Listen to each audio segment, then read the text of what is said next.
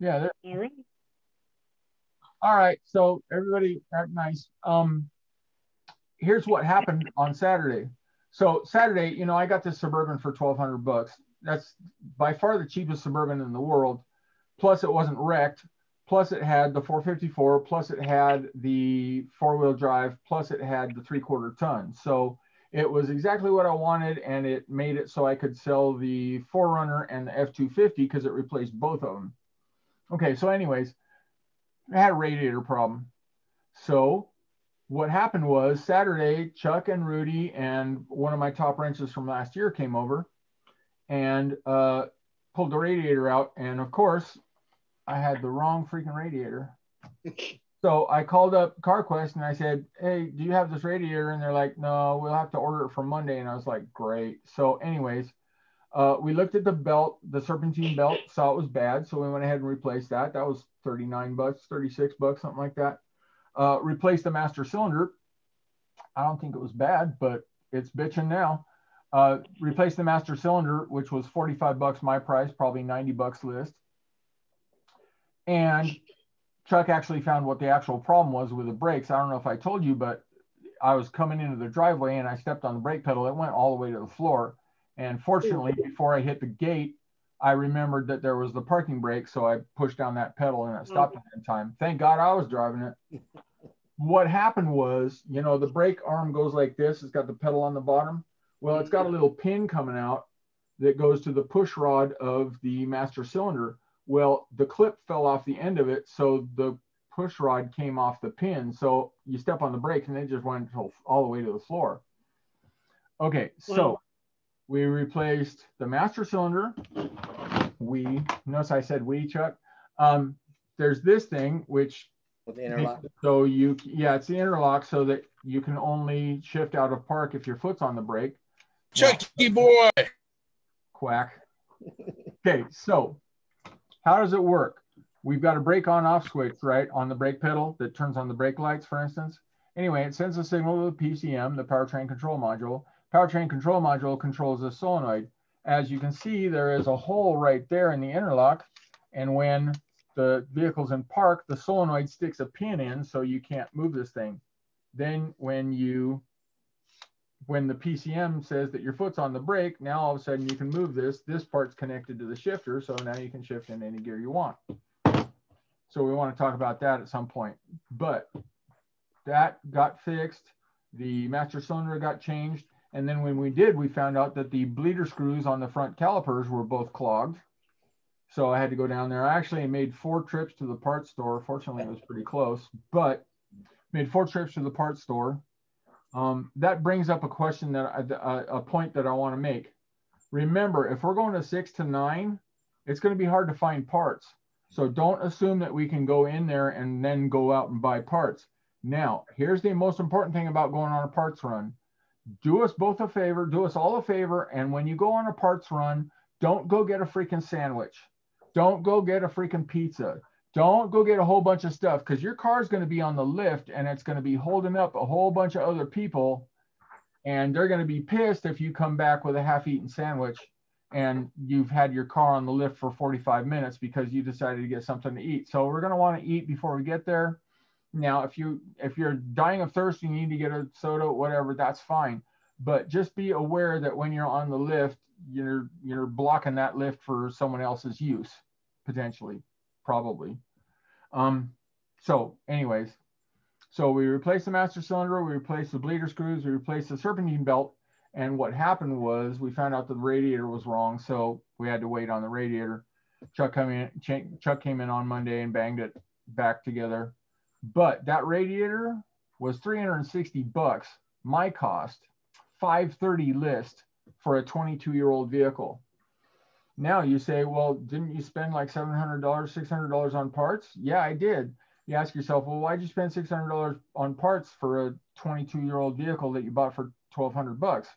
Well, remember, I also bought the catalytic converter and I bought some used tires too. So I've probably spent $2,500 on it by now. Okay, how does that make sense? Well, that makes sense because no matter what vehicle you buy off OfferUp and Craigslist, you don't know anything about it.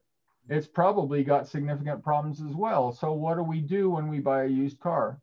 And especially in the context of this class, what do? What we do is we look at all the problems the vehicle has, and we start picking them off one by one, right? We start picking them off one by one, ranked in importance and what we can afford and, you know, ease and stuff like that. And eventually we get to the point where we have a reliable vehicle that does what we want it to do. Now the engine's good in that, the transmission's good, the transaxle's good, the brakes have been recently gone through. I mean, it's starting to be an extraordinarily reliable vehicle, like it was always taken care of, which it evidently wasn't.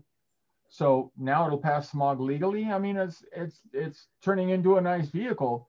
Now, I doubt I'm going to drive this vehicle another 50,000 miles in my lifetime. It's got 170,000 on it now, but you know, it could do 50,000 easy, 50,000 more easy. I don't think I'm going to drive it that much, but if I want to, or if I need to, it'll be available for that. And after all, remember, my number one focus when it comes to transportation is reliable transportation. I can't freaking stand stuff that doesn't start up when I want it to.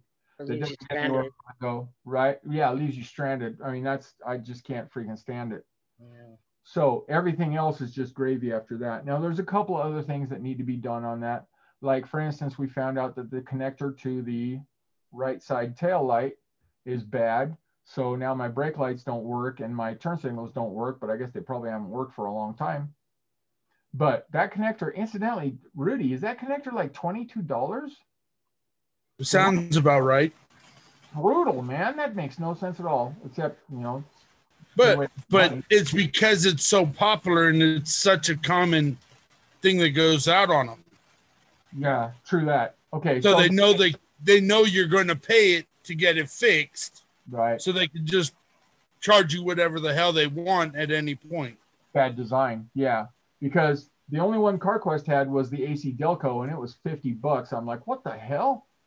So I got this at 22 from eBay.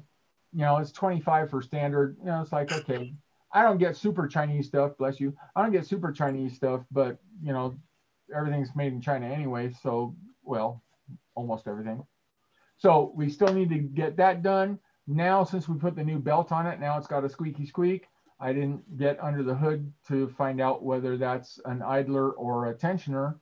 But, you know, we just keep making steps, step after step after step. We need to change the resistor in the blower motor, which is kind of, it's a job for small hands, let's put it that way.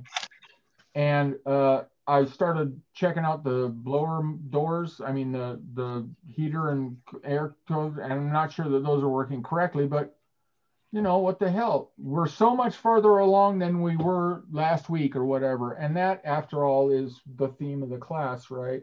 We want to be significantly further along this week than we were last week. And after all, we've got the resources. Now we're going to get 4 new Snap-on scanners, top of the line scanners, and all that, you know, all that stuff. It's really nice. We're going to get almost $100,000 worth of Snap-on training. So that's going to be torque measurement and battery starting and charging and scan tools. And I think meters. So we're going to be freaking set. It's going to be groovy, very, very groovy. Can't wait. So what we want to do is really, as we're looking at towards the end of the semester, we want to focus on making sure our vehicles are going to last all summer without any major service, really. So we're going to want to make sure we get the oil changed before we leave and stuff like that. Because, you know, most of us are driving used cars. And, you know, like Mr. Burks is, you know, running a fleet, basically. So what we want to do is we want to bring each car in and rotate it, because what happens when you put it on a car on a lift is you discover a bunch of stuff that you wouldn't discover any other way, right? Plus, a whole bunch of service possibilities end up arise that you would never consider otherwise, like changing all the fuel filters. If I was you, Mr. Burks, I would change the fuel filters in every car you got. Well, we got it up in the air. It's really easy. It's really quick. And we got the tools. It's really easy and quick. And what's going to happen is when we get these cars up in the air. And they're cheap. Yeah. And what happens is when we get all your cars up in the air, we're going to discover some stuff that you never would have discovered any other way. Like Anna Maria with that Subaru, right? Wasn't it a Subaru last year? Yeah, and you discover a whole bunch of stuff that you never would have known. And then we can start putting it in the queue so that we can say, okay, well, maybe we can't fix it this week. Maybe you need to get some parts, or maybe you need to, further diagnosis or something like that. And, we've got, 4 weeks in April and probably 2 weeks in May.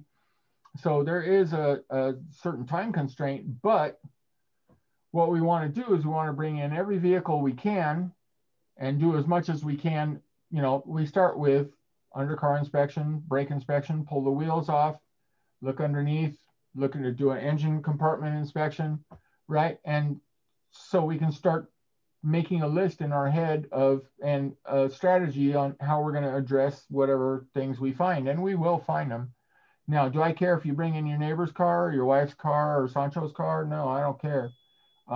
But we just want to stay busy. And one thing I would like is to get that freaking red Corvette, which has been down for a year. I would like to get that down the road. And actually, I would pay handsomely to see that happen. Yes, I would. Me and Chuck.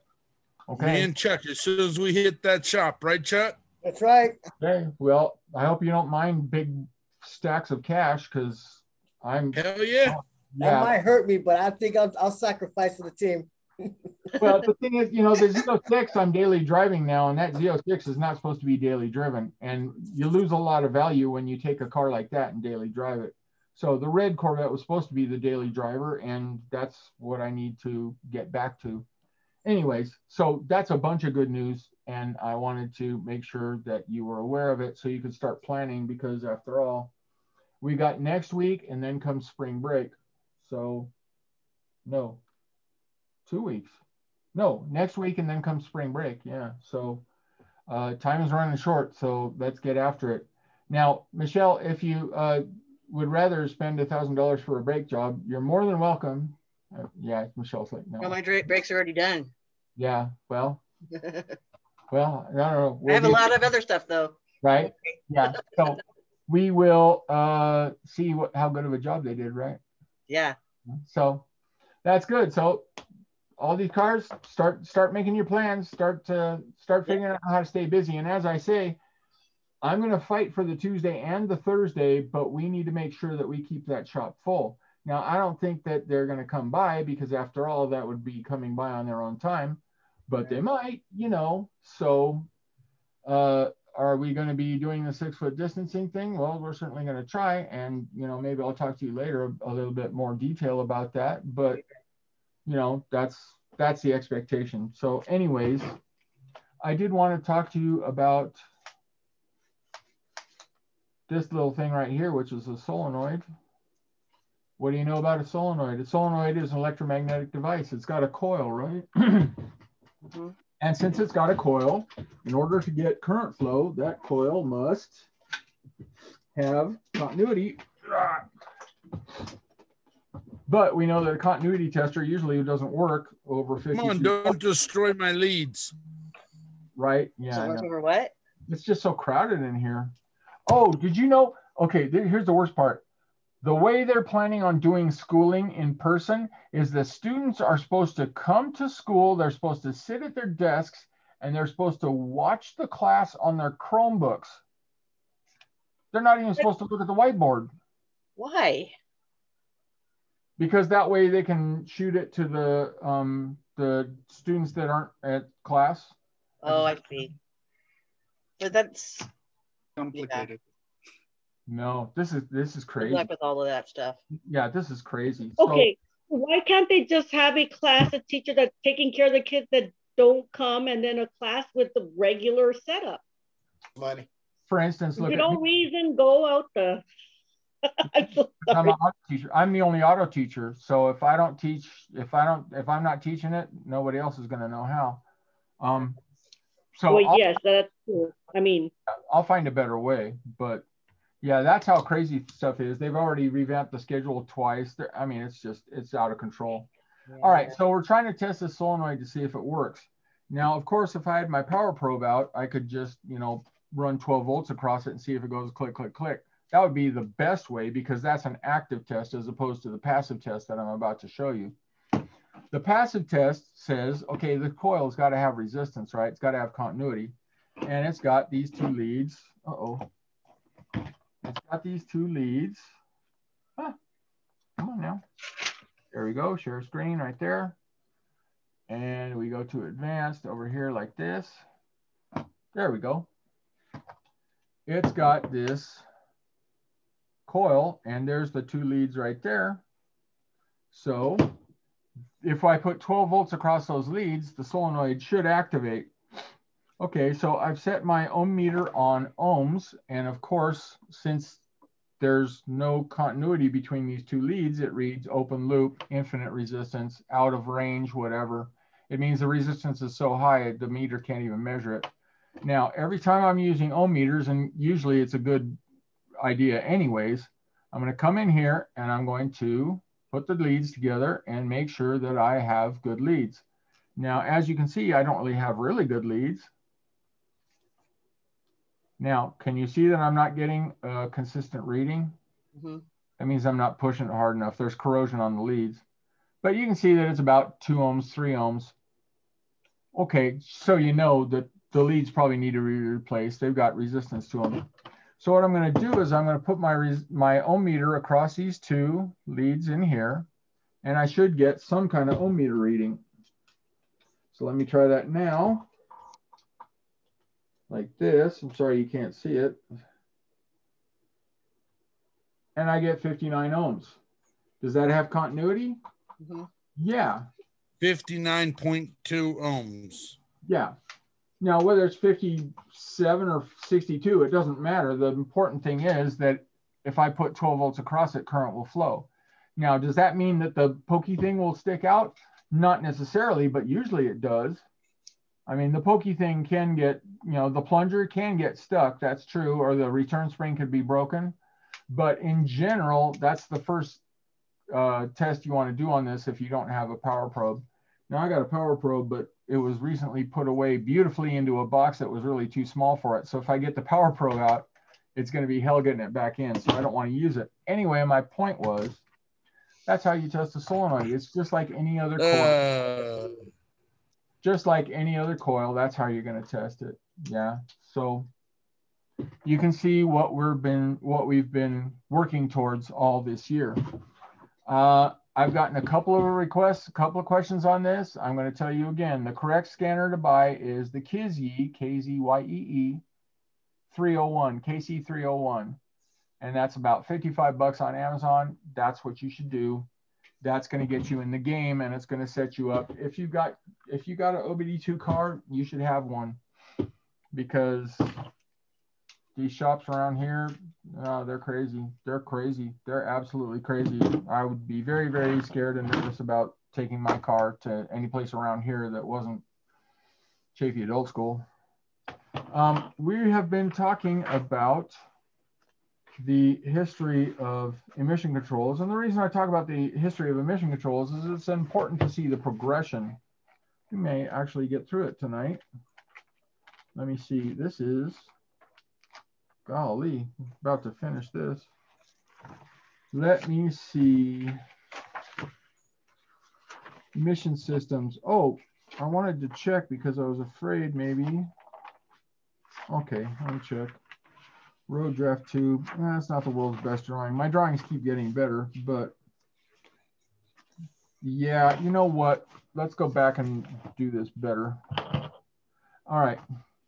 That's a valve cover, VC. This is a cylinder head. That's a CH. This is an intake manifold. That's a IM. That's a CH, which is a cylinder head. And then on top of this is the valve cover, of course. This is the engine block.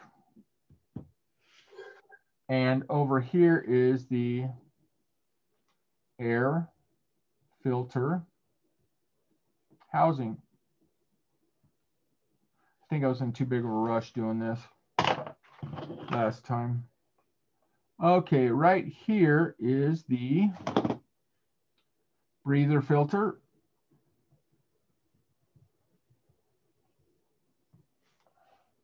Breather filter.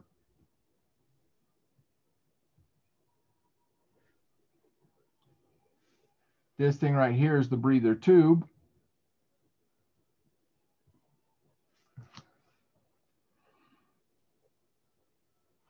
And the name of the system is positive crankcase ventilation. Did I write that down? Yeah, I did. Okay. Now, let's review so you understand how it works.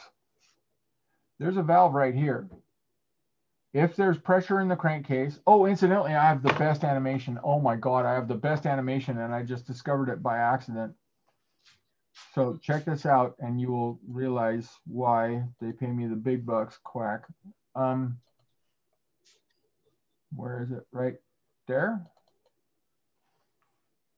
Best animation ever. Chuck, you're not going to believe this. Watch. Blow by. All blow by is blow by past the rings, right? So this shows you the two types of blow by. There's blow by on the compression stroke, that's on the left. You can see as the piston goes up, pressure is getting past the rings and going into the crankcase, which is this part right here. That's the piston, that's the connecting rod. Best animations ever. I have no idea why I got this lucky, but I did. As the rings leak, we get pressure inside the crankcase. What makes the rings leak? Well, they've got compression rings, 2 of them, but the problem is as the cylinder bore wears, the gap at the end of the compression rings increases. As a result, there's more places for pressure to escape, and the more worn out the engine gets, the more leakage you're going to get. That's called blow by past the rings. Now there's 2 types of blow by. There's the blow by that happens on the compression stroke. That's what you see on the left. And there's the blow by that happens on the combustion stroke. That's what you see on the right. And these animations are freaking insanely great. They show you exactly what's going on, because the important thing you need to understand is that we're pressurizing this crankcase, and they call it a crankcase because it's the case with the crankshaft in it. It's pressurizing the crankcase, which is pressurizing the whole inside of the engine, which will cause problems like ring flutter and stuff like that. But usually the problem we're going to see is that we're going to start getting oil leaks at the oil pan. We're going to start getting oil leaks at the valve cover gaskets, because those gaskets are not for pressure. They're just supposed to sit there.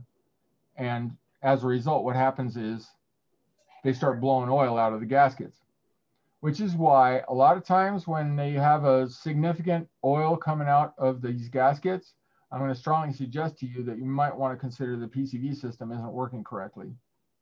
Now, as you can see, I'm going to go back. As you can see here, 1964, this was the first emissions control system, really. As you can see, it's got a PCV valve. Every valve controls flow. And what the PCV valve does is, this is a big vacuum hose. That's got a lot of suction to it. We got to make sure that that valve is working correctly. And that valve is going to be calibrated for this engine. You need to understand that. You can't just put any old valve in it. So what's going to happen is when the crankcase gets pressurized, it's going to blow this valve off the seat, and all that oil mist, which is what's inside the crankcase, all that pressurized oil mist, instead of going out to the atmosphere like it did on the road draft tube, it's going to go into the intake manifold, where it's going to go into the cylinders and get burned. It's not a great solution, but that's the best solution we had, because remember, engines used to only last like 100,000 miles, and then they were dead. Now it's like my Silver C5 had 205,000 miles on it, and it was freaking awesome. It was like good as new, because we're a lot better at it now. Okay, so Ram has 355 and still runs like new. Now, here's the thing. This is a PCV valve. Do yourself a favor, when you buy a new used car, get yourself a new PCV valve and get yourself a new fuel filter. These are things that never get changed that you really need to change. Now, can you clean this out with throttle body cleaner? Yeah, you can. I don't suggest it, because you don't know what's going on inside. And remember, this valve has got to be calibrated in order for everything to run right. So just get, you know, they're like $6-8. Now, do you think that Spectrum is going to last throughout my beautiful lecture? I hope so. Hope so. You know, Frontier just came out with an offer with fiber optic, 500 up, 500 down, instead of 400 down and 20 up. So I was like, okay, Spectrum, you asked for it. You know, I've lost Spectrum. I lose Spectrum like 2 or 3 times a week. Anyways, maybe I shouldn't say that on a government website, but it's true. So my point was, change that PCV valve. Now, almost every car has a PCV valve. How do you test the PCV valve? Well, there's a couple of ways, but inside your crankcase, when you take off your oil filler cap, which is going to tell you crankcase pressure, when you take off the oil filler cap, there should be a slight vacuum in the engine. And the classic test is you put this over the hole where the oil filler cap was, and it should hold the paper down. Shouldn't be a strong vacuum, but should be a slight vacuum. And that's based on the calibration of this and the fact that you've got this big old vacuum hose sucking to it. That's the classic test. Now, if you've got pressure when you pull off that oil filler cap, chances are good you got a lot of blow by. But the weird part was I had a 2001 Nissan Frontier. I pulled off the oil filler cap at like 20,000 miles and it was, but it's a shorthand way to check to see if this engine's worn out. Take off the oil filler cap while the engine's running and you should have a slight vacuum. It shouldn't be going because all that pressure came from where? Came from blow by past the rings, which usually denotes either the rings are jacked up or it's got worn out cylinders, which have increased the ring gap. So here's the thing about that. If the amount of blow by, if the amount of crankcase pressure exceeds the ability of this hose to generate, to deal with it all, you're going to get reversion in this breather tube.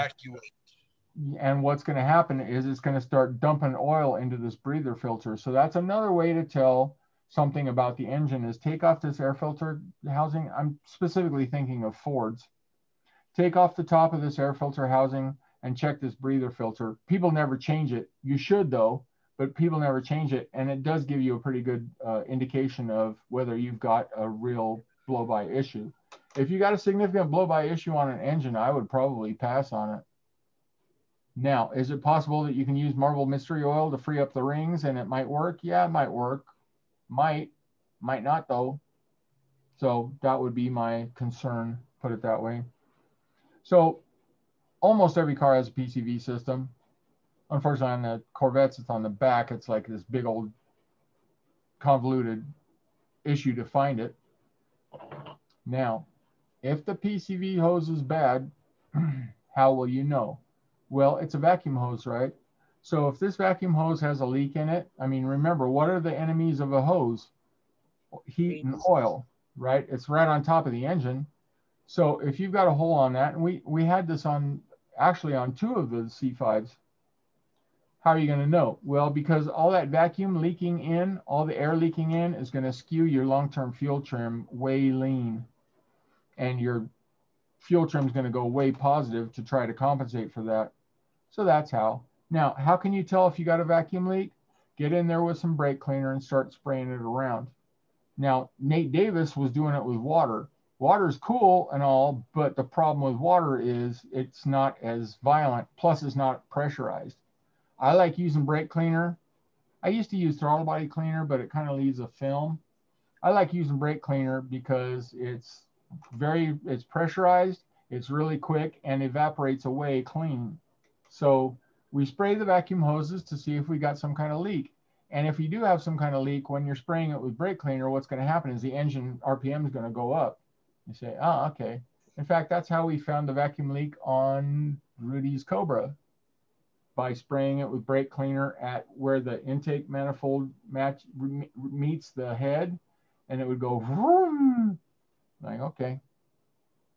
We ended up replacing the O-rings and the injectors, hoping that that was it, so we wouldn't have to take the intake manifold off, but that didn't fix it. That wasn't it. That wasn't it, right. Cost me quite a bit, but that wasn't it. I know, and the worst part was I told Rudy, look, just take some Permatex, and he's like, oh no, I must do it right. I'm like, okay, buddy. Though I admire people that do things right. There's a time and a place. Anyway, but she runs like a dream now. Right. Yeah, which is groovy. I just need to find someone to do the top.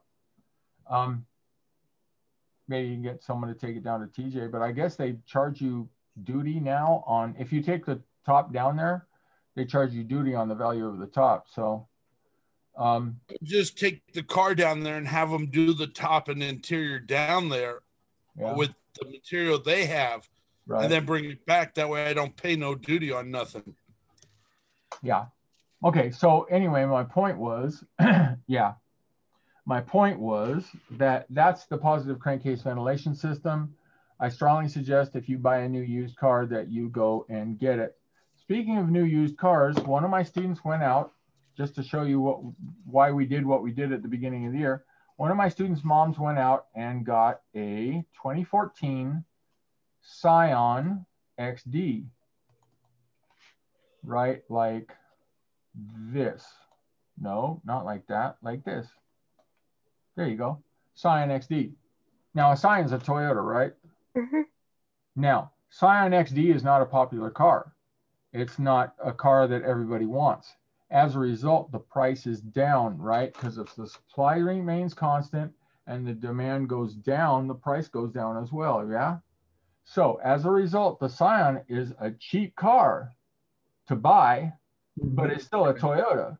So they got this car for what, 7,500, I think. It's a 2014 with 46,000 miles on it.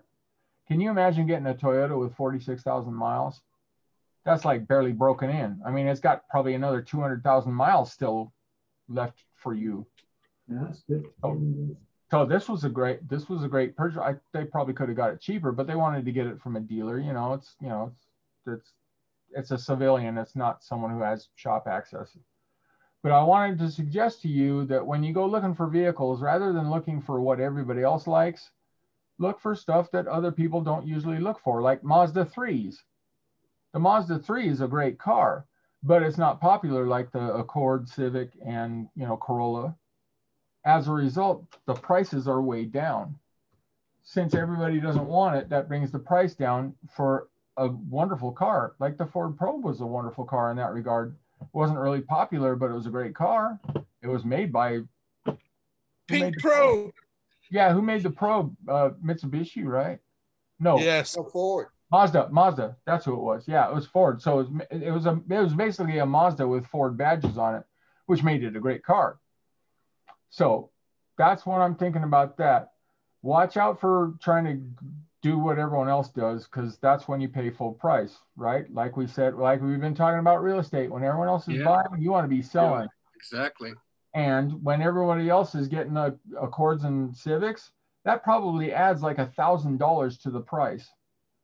While we're on that topic, I was watching People's Court, and these people bought this car for $3,600. It was like a 2004 Accord. They bought it for like $3,600. On the drive home, the thing blew up. Head gaskets. Now, the people that sold it are like on People's Court, like, well, we didn't know it had a problem. Okay. So the head gaskets just spontaneously blew up, right? Okay. So anyways, that wasn't the important point. The important point was she had this freaking car towed to a Honda dealer. Oh, Lord. And then she had them replace the motor. Oh. $4,500 she put into this car. So now she's into this car for like $8,000 something. And now she's suing the seller. Yeah, I want you to pay for the new engine. That's not gonna Judge is like, no creo. No creo. Right? So it was dumb. It was dumb to dumb. This is what happens. You see, I mean, if you're dumb about cars, you're going to get freaking wrecked. That's an easy way to get wrecked. So that's why we take a class like this, right? Okay, so I wanted to talk to you about that just so you understood what the stakes were. My beautiful blow by. Yeah. Oh, Jocko's got this guy. I think this guy's interesting. Jocko, whatever his name is, Jocko Willink. Yeah, he's good. Used to be an officer in the SEALs.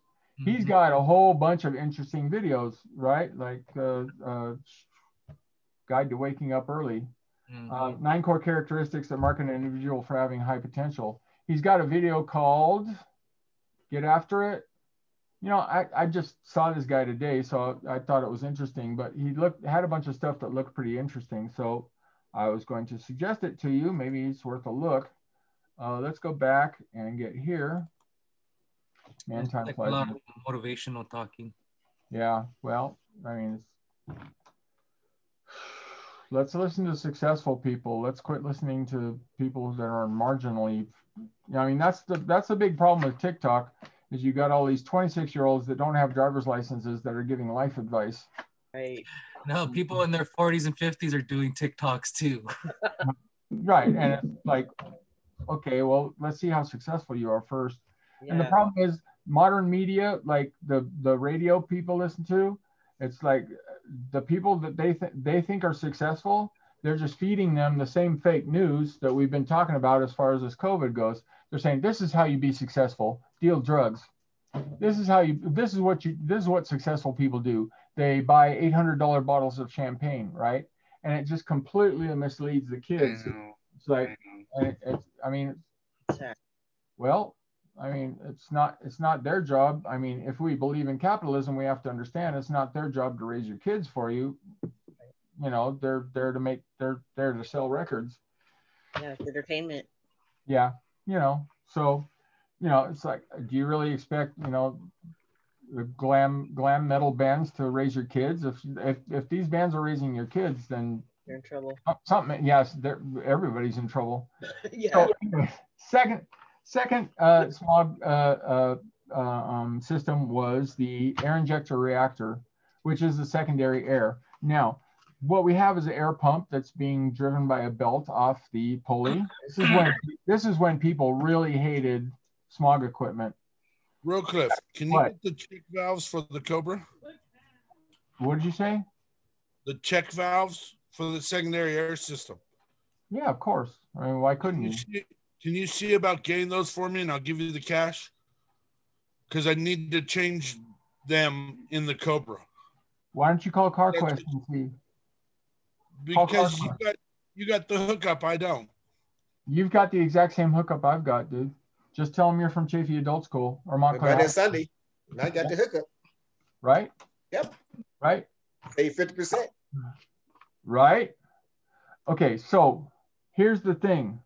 We got a one-way valve here. When that one-way valve goes bad, all the hot air coming out of the exhaust goes back here and it kills your pump. So if your pump dies, suspect the one-way valve is bad.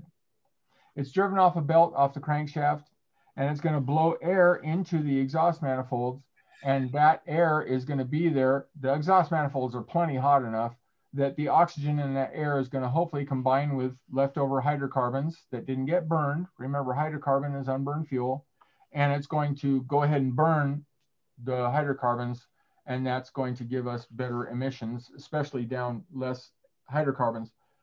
Now, are we getting any value out of the burning of hydrocarbons? No, but we're getting lower emissions.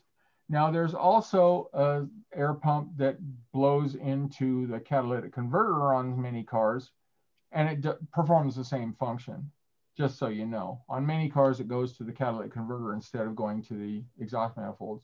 But people hated this system because it made it so we started burning a lot of spark plug wires, that's for sure. Because if you didn't put the spark plug wires in looms the way they were supposed to be and be very, very careful about how you put the spark plug wires, you would end up running against all this plumbing.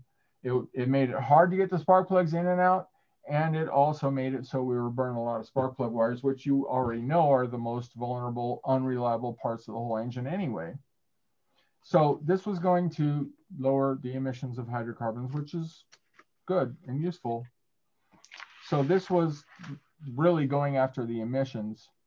This was just going after, you know, hydrocarbons coming out of the engine, but this was going after the actual emissions. And this is when people started hating smog controls, because after all, this pump does take horsepower to run, probably 10 to 15 horsepower to run this pump, and the plumbing issues. All right, number 3 was transmission controlled spark. The problem with transmission controlled spark was you would get no vacuum advance until high gear, whatever it was. It wouldn't give you advance. As a result, it was going to control the NOx, because in 1970, we started going after oxides of nitrogen. Oxides of nitrogen is created by high combustion temperatures, and the combustion temperatures were higher when we had what's called vacuum advance, which is sensitive to engine load, it would give us spark sooner, which would increase combustion temperatures and make the engine run more efficiently. Are you ready for this? This is the sentence straight out of Terry Smith's mouth. Vacuum advance is all about part throttle fuel economy. You're at part throttle a lot. But the problem was it started giving us NOx problems. So we started controlling that. And guess what? As a result, what happened to fuel economy? It went down.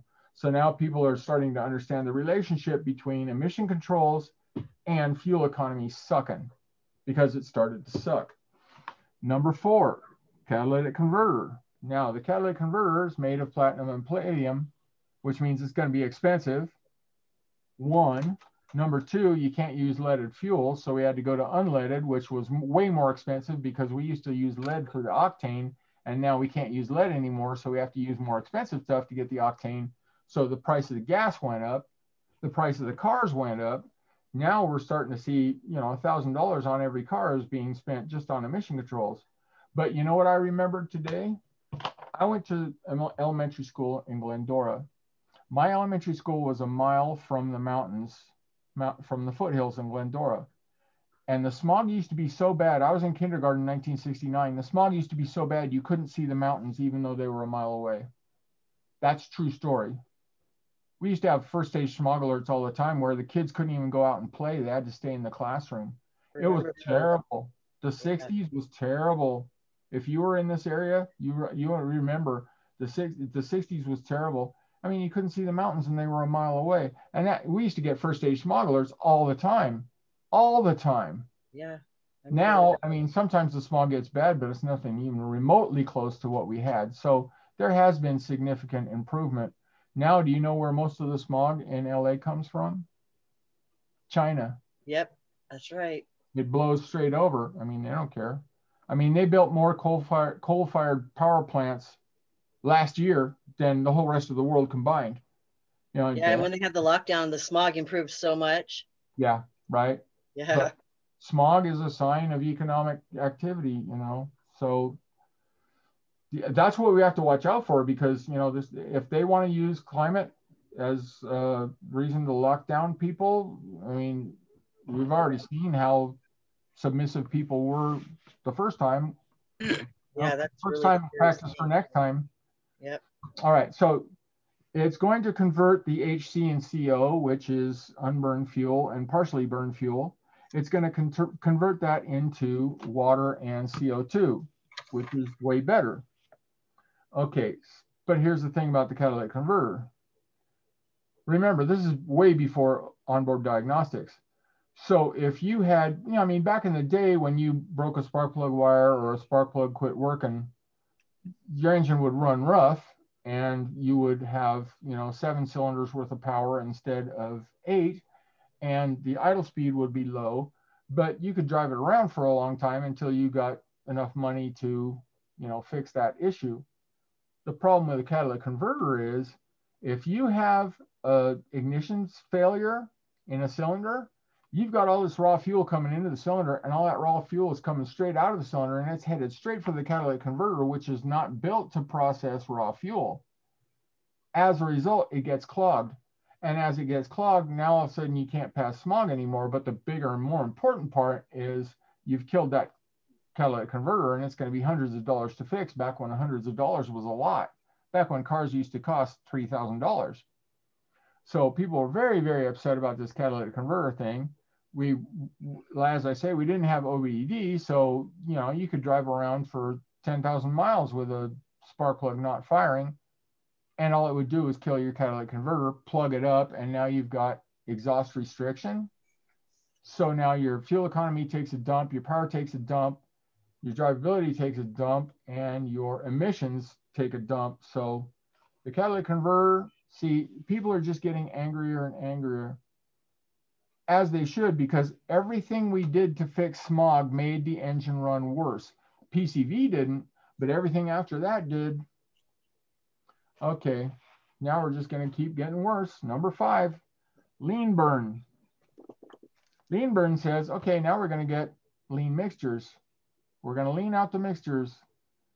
Okay, the problem with that is You know, you can run a little rich and everything's fine. But if you run the least bit too lean, you know what you get? The engine goes, but, it bucks really hard. You start having drivability problems. You start having stalls, stumbling, engine dying, really bad stuff. And we didn't really have the technology to do the lean burn correctly.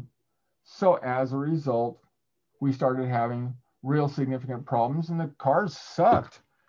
Meanwhile, you know, the Asian manufacturers are saying, no, we're going to build small cars so we can build small engines. And they had, at this point, much better cars, because the domestic manufacturers were convinced that everybody would not want to get rid of their big cars. And sad to say, for the most part, it was true. People got used to the big cars and they didn't want to get the small cars. Remember the Vega and all those other small cars, the Pinto? When the American manufacturers tried to make small cars, people are like, meh. Okay, so here's the problem. Lean mixtures. That created detonation, of course. That created loss of power and real drivability problems.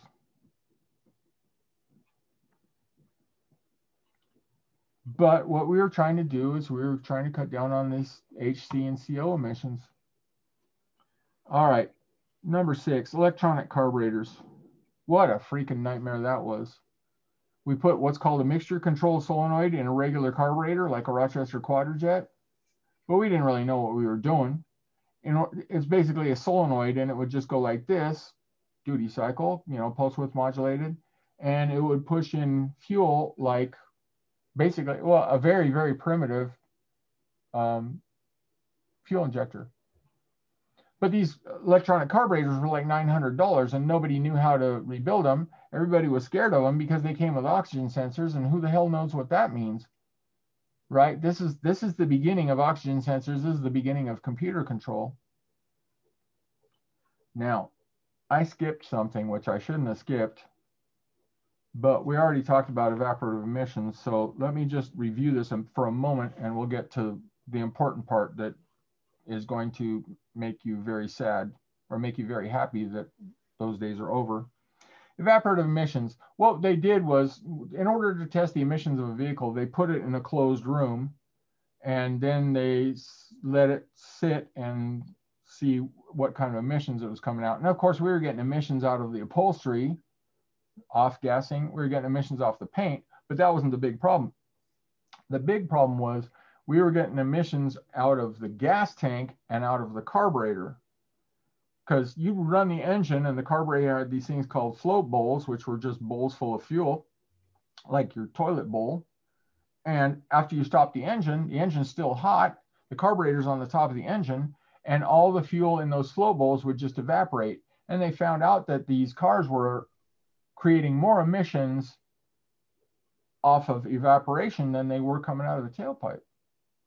So then we started having sealed gas caps, and we started having charcoal canisters, and we started having these evaporative emission systems, which had a bunch of valves and a bunch of vacuum hoses all over the place, which was pretty nightmarish. And we started having this situation where we had 17 million vacuum lines all over the car, vacuum valves all over the car. And remember, what we did with the electronics is we replaced all these vacuum lines and all these vacuum valves. But before that, how the hell are you supposed to know what's supposed to be happening in these vacuum lines, or if it's correct or anything like that? Because we had no onboard diagnostics. So it was nightmarish. It was disastrous. And the reason you don't see these cars is because nobody knew how to fix them. Really, nobody knew how to fix them. They weren't worth fixing. When they started having problems, nobody knew how to diagnose them. And eventually you start spending enough time on diagnosing them and you've exceeded the value of the vehicle. So that's HC and CO with the catalytic converter. That's HC and CO off the lean burn ignition. And that's HC coming out of the evaporative emissions, because HC is unburned fuel. But the biggest problem that we haven't talked about is, what's that, number 8? Yeah, number 8. Number 8 is lower compression ratios. And this is really what broke America's heart. And this was all about NOx. Oxides of nitrogen is created by, because nitrogen, remember, is an inert gas. I mean, nitrogen they use in welding. It's typically an inert gas. Inert meaning it's not reactive. But if you get the compression and, the combustion temperatures high enough, it starts to react and make funky things like oxides of nitrogen, NOx. And the reason they call it NOx is because it could be NO3, could be NO4, we don't know. Depends on the combustion process. But high combustion temperatures are created by high compression. So in 1970, the 454 had 10.25 to 1 compression. The 454, let's say, well, the good 454 had 11 to 1 compression. 454, that's the cubic inches. 454, 1970, had 11 to 1 compression, 11 to 1 compression, and it had 450 horsepower as a result. Now, 454 in 1973 had 8.5 to 1 compression, and it had 185 horsepower. Now, it still drank gas like a 454, but can you see why people lost their faith in American manufacturing? Because, like I said, these 454s, you would find them in every station wagon. So I would go to pick apart and it would be 454s up and down the row, which was great if you like big blocks, but the problem was these motors were freaking dogs. You know, it's like you'd have this big old station wagon that would get 8 miles a gallon because it's got a 454 in it. And you could barely go up a hill with this big old car filled with kids or, you know, presents or camping or whatever. Towing a trailer, you probably couldn't even go the speed limit. That's because we lowered the compression ratio in order to deal with this NOx issue. And we did this for years, probably close to 10 years. We kept lowering the compression ratio, and the problem was the power kept going. And when the power kept going, now all of a sudden you've got this car that can't even get out of its way. It's super, super slow. But that was to deal with oxides of nitrogen emissions. Really destroyed. Now, in the Z06, I've got 11.3 to 1 compression, which is insanely high. It's probably the highest compression you can find in a modern vehicle. But that requires premium fuel all the time, no questions. Because if it doesn't have that premium fuel, the NOx sensors are going to freaking act up, and then it's going to retard the timing until the NOx goes away. So you're going to end up losing power anyway. Is that like the same type of ratio that's in the Cobra then? I don't know. Isn't the Cobra like 10 1/4 or something like that? I don't know, but I know it requires premium fuel all the time. Right, right. So here's the thing. You don't want to put a supercharger on an engine that's got 11.3 to 1 compression. I don't think, you know, unless you want to spray parts all over the road. So anything that's got a supercharger is going to have lower compression, like 9 to 1 maybe. Should be lower than that, but it's going to be way lower than 11. I know that much. So we're dealing with this NOx issue. Now, how are we dealing with hydrocarbons and carbon monoxide? Well, besides the catalytic converter, we're also starting to get into precise fuel control, right? Because now we're going from mixture control solenoids in electronic carburetors, we're going to fuel injection.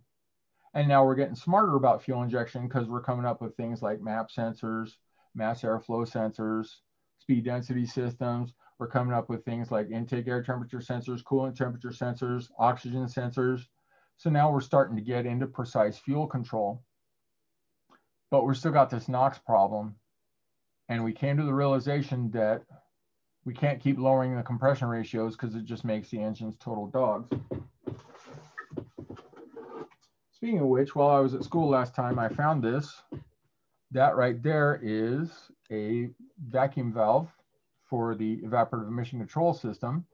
There's a filter right there for exhaust. I think this is a purge valve. As you can see, it's got two connectors here, and it's got a vacuum hose in and a vacuum hose out.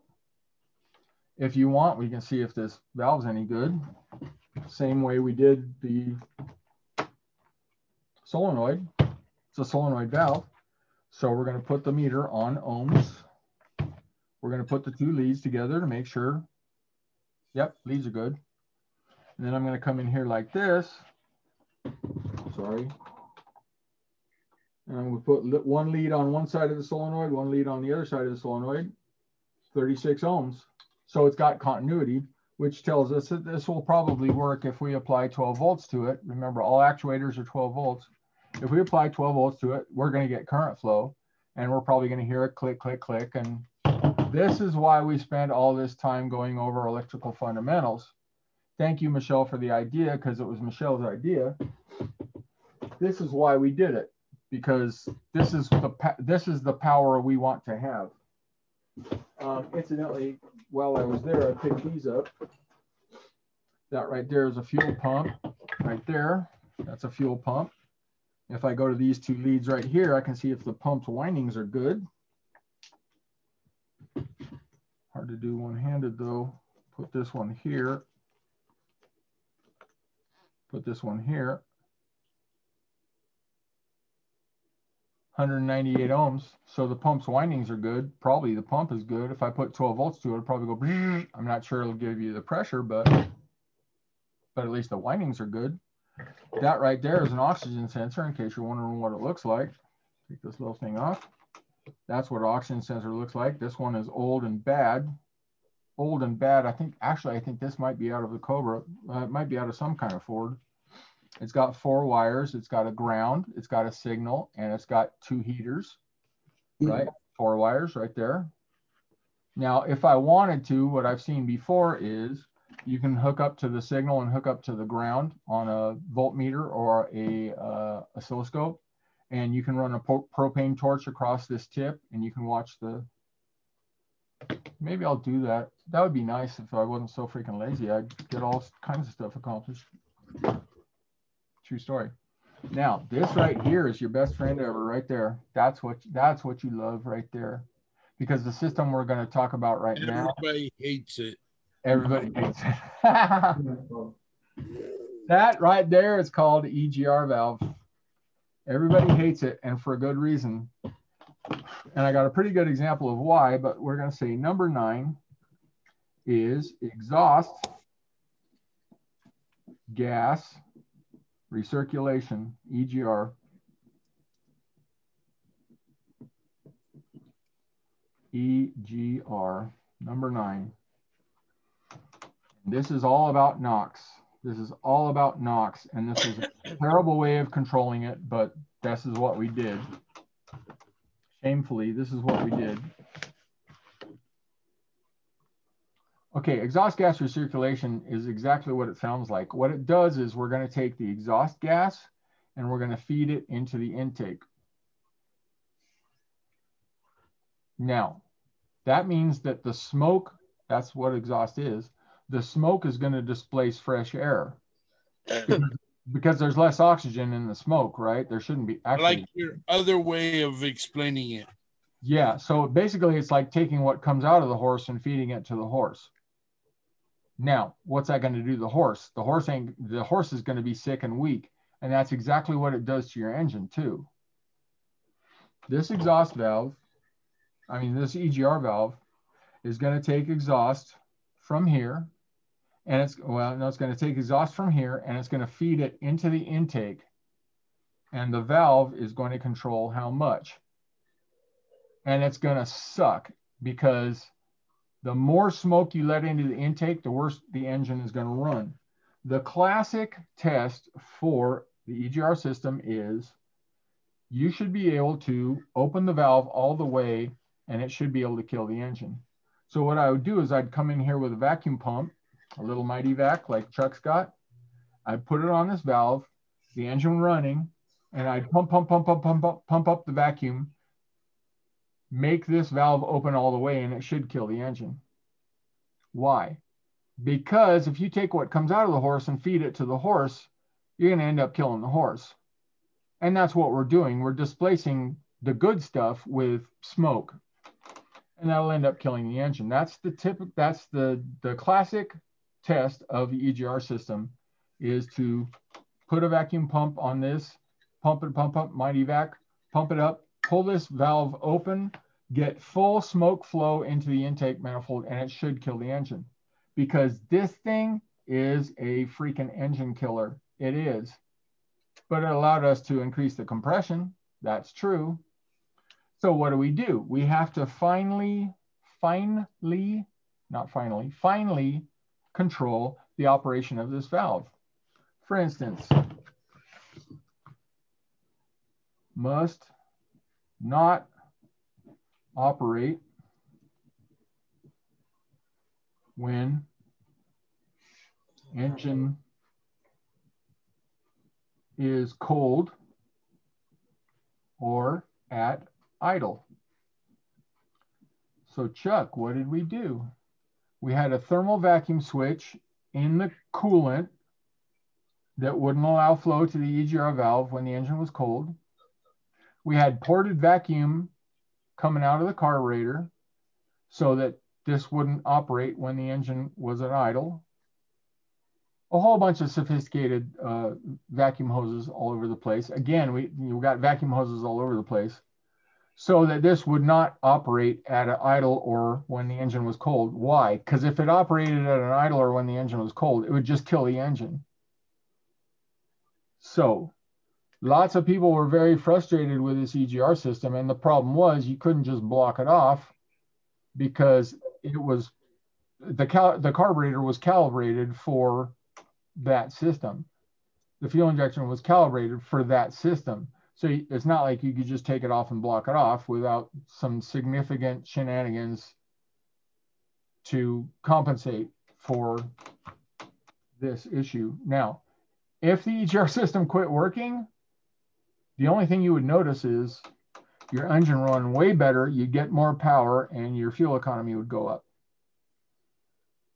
If the EGR system quit working, the only thing you would notice is that the engine runs better, fuel economy would go up, and you'd have more power.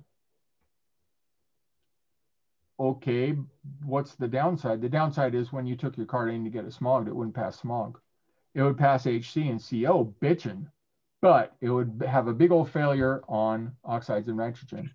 And this was the era when we started taking our cars in to get them smogged, and they ran great, and everybody was happy, good fuel economy, good drivability, good power, but you'd still get an emissions failure because your oxides and nitrogen emissions would be too high. Joel, you feel me? Joel, I'm so glad you're here. I wish more professional mechanics would sit down and actually go to school and learn this stuff. Now, why did we have EGR failures? Well, because you have to realize that the smoke coming out of the engine is filled with carbon, soot, basically.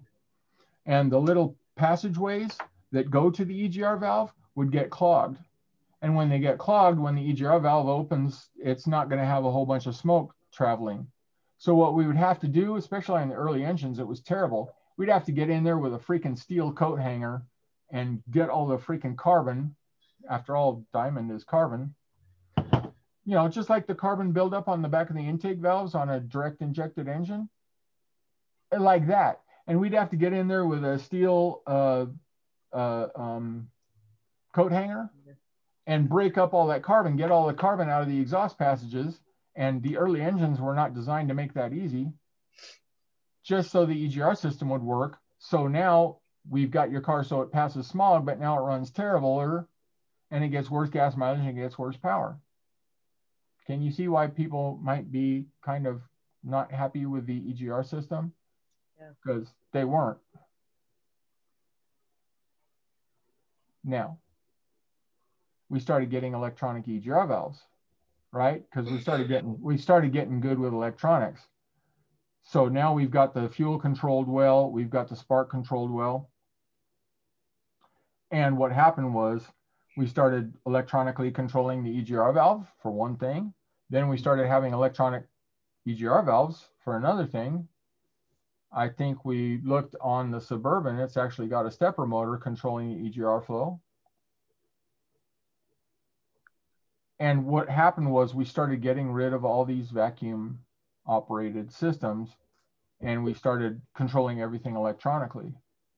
That in combination with precise fuel control, that in combination with fuel mapping and ignition mapping, and we ended up solving most of our problems with high emissions. Then we started having better engine designs. Remember, the new Toyota has what, 40% efficiency? We were looking at like 8%, maybe 11% on the old engines. Now we're looking at 40%. How? Because we started getting our fuel control, we started getting our ignitions right, and we started having engine designs that would give us high efficiency, which is to say we would burn more of the fuel that comes in, and we wouldn't have all these problems with engine design where we had little pockets inside the combustion chamber where nothing would burn. Now what do we got? We got direct injection.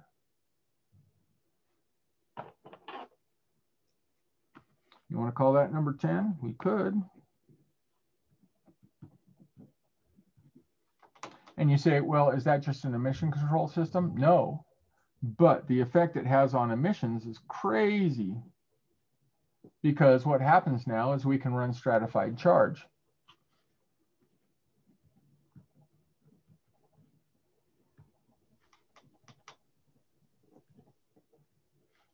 So that's going to get crazy amounts of HC and CO, because now we can have the direct injector shoot the gas, a rich mixture, straight at a small but rich mixture, straight at the spark plug. So it's going to fire even though it's insanely rich. And we've got an air fuel sensor rather than an oxygen sensor. We got a wide band instead of a narrow band, a regular oxygen sensor. As a result, we can control the air fuel ratio, not just between like 12:1 to 17:1, but now we can go down to like 8:1 to 22:1. As a result, we can run these super lean mixtures. And not only can we run super lean mixtures, but we can do it successfully. So now we're not going to have big drivability problems.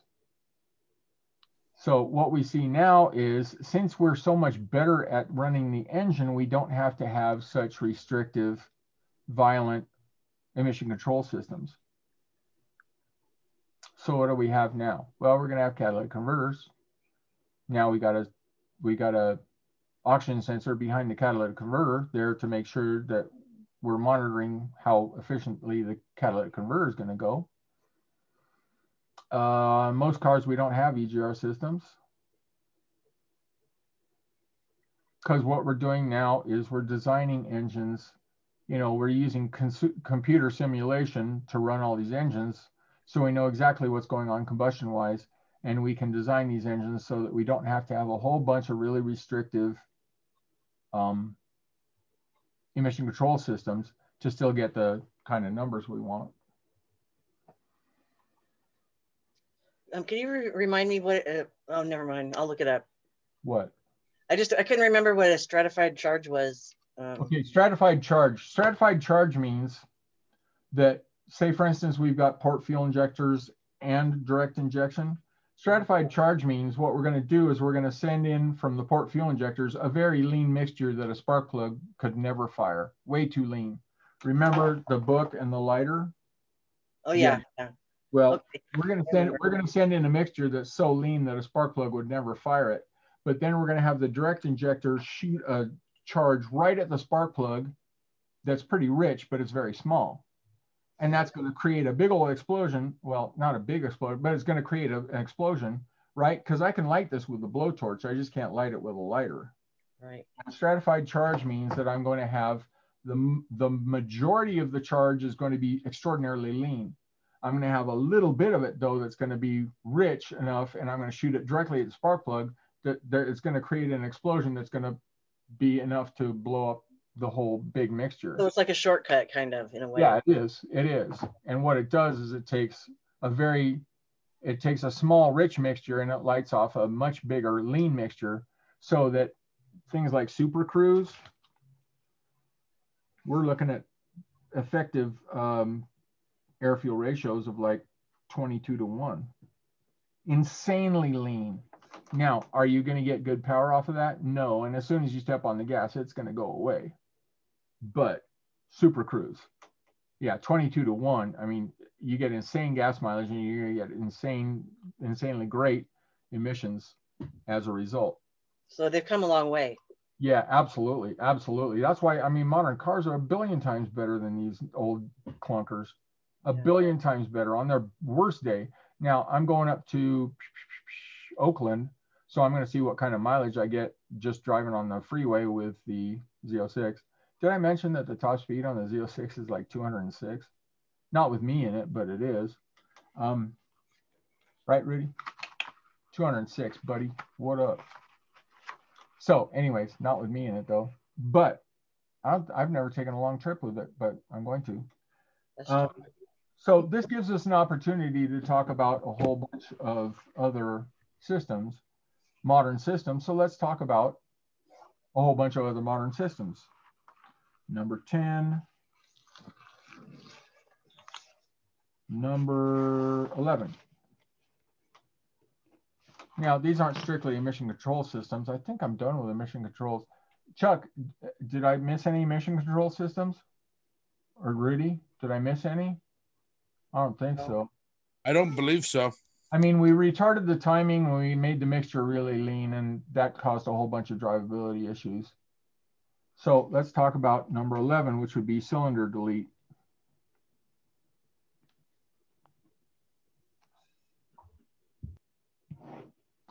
Okay, what's cylinder delete? Well, the idea is, and this came out on the Corvettes. Turn off cylinders at certain times to conserve fuel economy. Came out on the C7 Corvettes, called cylinder delete. The idea is, and we tried this back in the 70s and it was terrible, but we're much more sophisticated in, the 2010s. Came out on the C7 Corvettes. Cylinder delete works like this.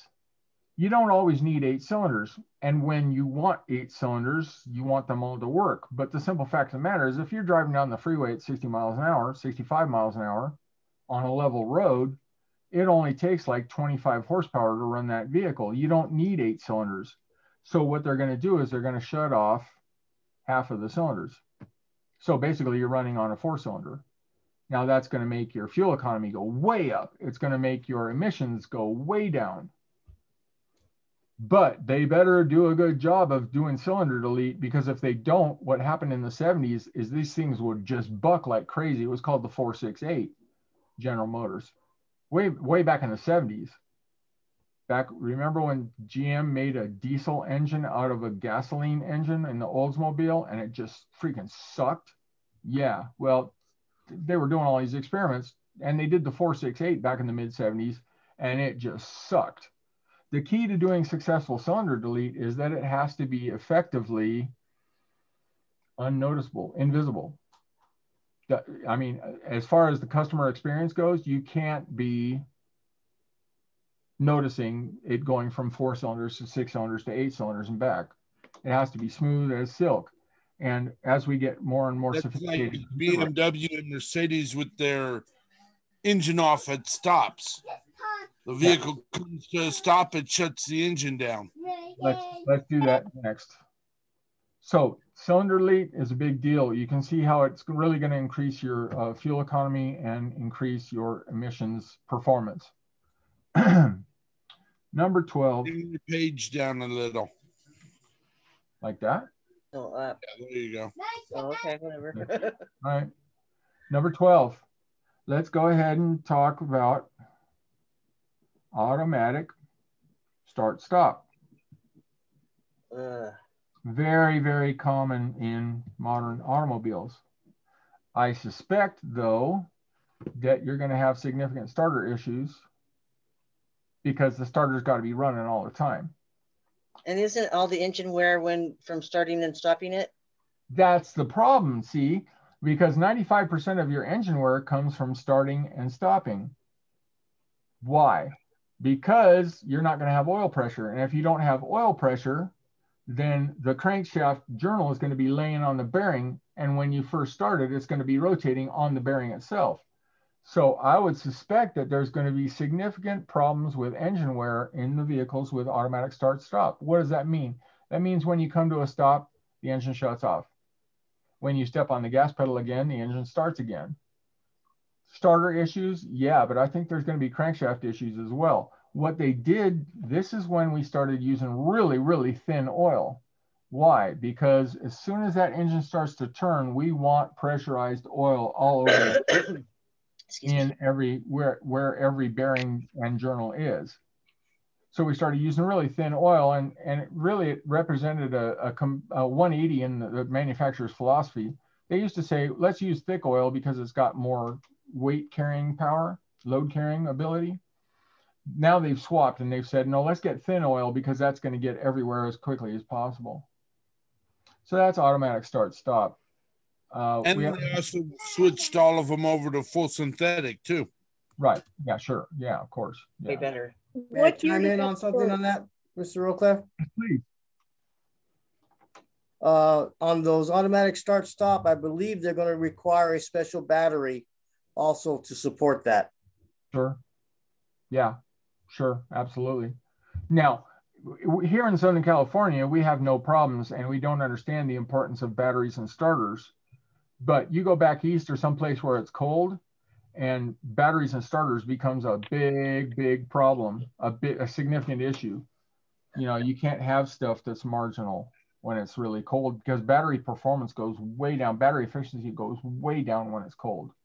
Plus, back there, you know, look what happens to oil in cold temperatures? It turns into grease, right? It starts to solidify. Now, even if you got the engine running, you wouldn't have oil pumping through the system. So it starts having a whole bunch of significant issues. Now, what year did the automatic start stop start? Let's ask Rudy. Start stop when? 2009, I think, was the first year of it. That late? Okay. Wow. That late, huh? Okay. All right. What's number 13?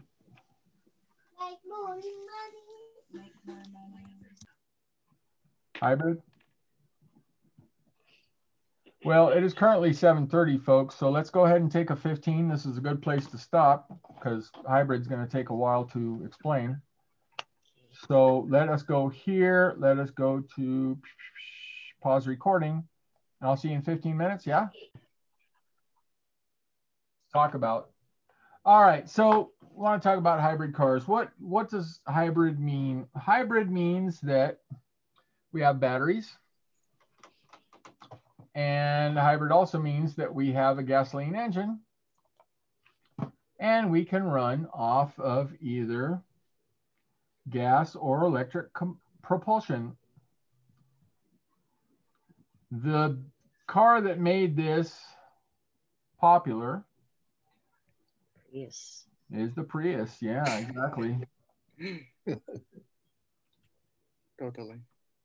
Now, Prius has got some problems. Because let's start thinking about some stuff. If you got big old fat tires, you are not going to get good gas mileage, period. As you would know if you'd ever pushed a car with fat tires, it's a lot harder to push a car with fat tires than thin tires. Now, the Prius has really thin tires. Why? Because that's going to enable us to have less rolling resistance, which is going to give us better fuel economy, lower emissions, all these good things. Well, these are all good things until you need the traction that bigger tires provide, and then you're in big trouble. So what we're starting to see now is when we get gains in one area, we start to lose in other areas. Now, how does the hybrid reduce emissions? Well, it primarily reduces emissions by using less gas. Using less gas because it's got a smaller motor. And we're going to use electric propulsion, which is arguably more efficient once you've generated the power.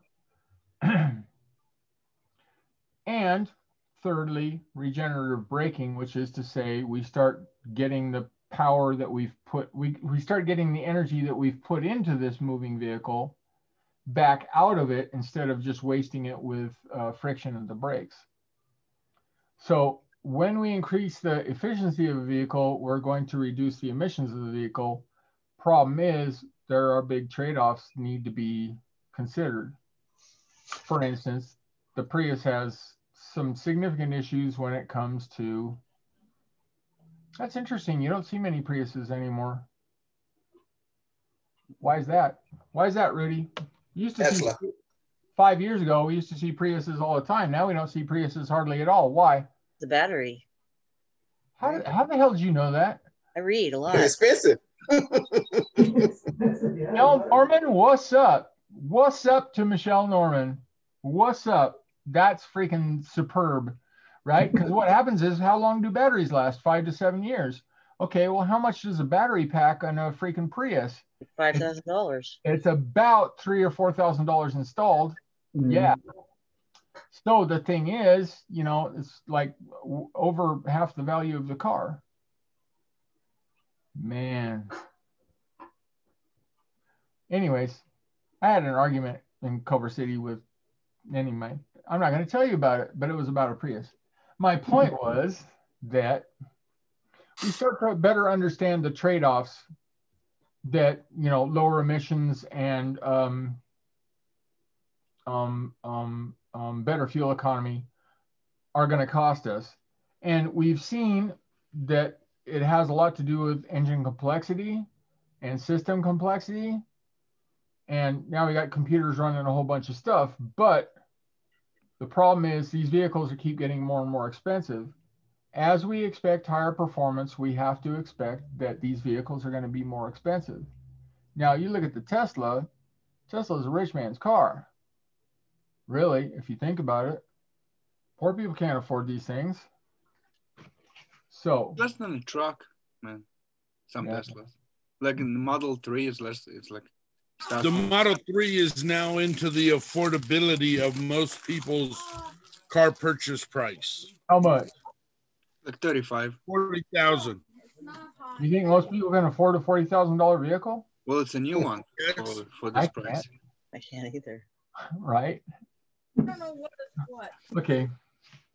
Now, okay, so what do we need to know about the hybrids? Well, they're dangerous to work on. I know that much. Yeah. But it's a pretty established technology. It's nothing really fancy. And you know, we're going to be switching over between the gas and the electric. That's fine, but let's go to number 14, electric vehicles. Now, most people are more concerned about fuel economy, but there is an emissions point. And since we're basically talking about advanced modern technology, let's keep going. What's the biggest issue with electric vehicles right now? Well, charging stations. Yep. Yeah, right. I don't think so. I think it's range. Yeah. Yeah, that too. Yeah. 2 blocks and that's it. Well, the thing is, I mean, most of your electric vehicles do not have a long range. So if you've got a long way to drive, or if you get stuck on the freeway, now you got to find a charging station. Good luck with that. So, I mean, your basic point is, your basic premise is correct. Yeah, it's not good for road trips. Go to Vegas. Yeah, because they last like 320, 350 maximum, I think, miles. Yeah, for now. But the problem is, if we're trying to go across country, for instance, yeah, are we going to sit there and charge the car for 6 hours, 8 hours, whatever? No. Now, the thing is, you can fast charge these things, and that's what they're doing now with the modern stuff, is they're fast charging stuff. But fast charging is going to beat the hell out of the battery, which means the battery's not going to last as long. And they're expensive. Most of these people are rich, so they don't care, but I just got to take a picture so freaking Texan knows what I'm doing right now.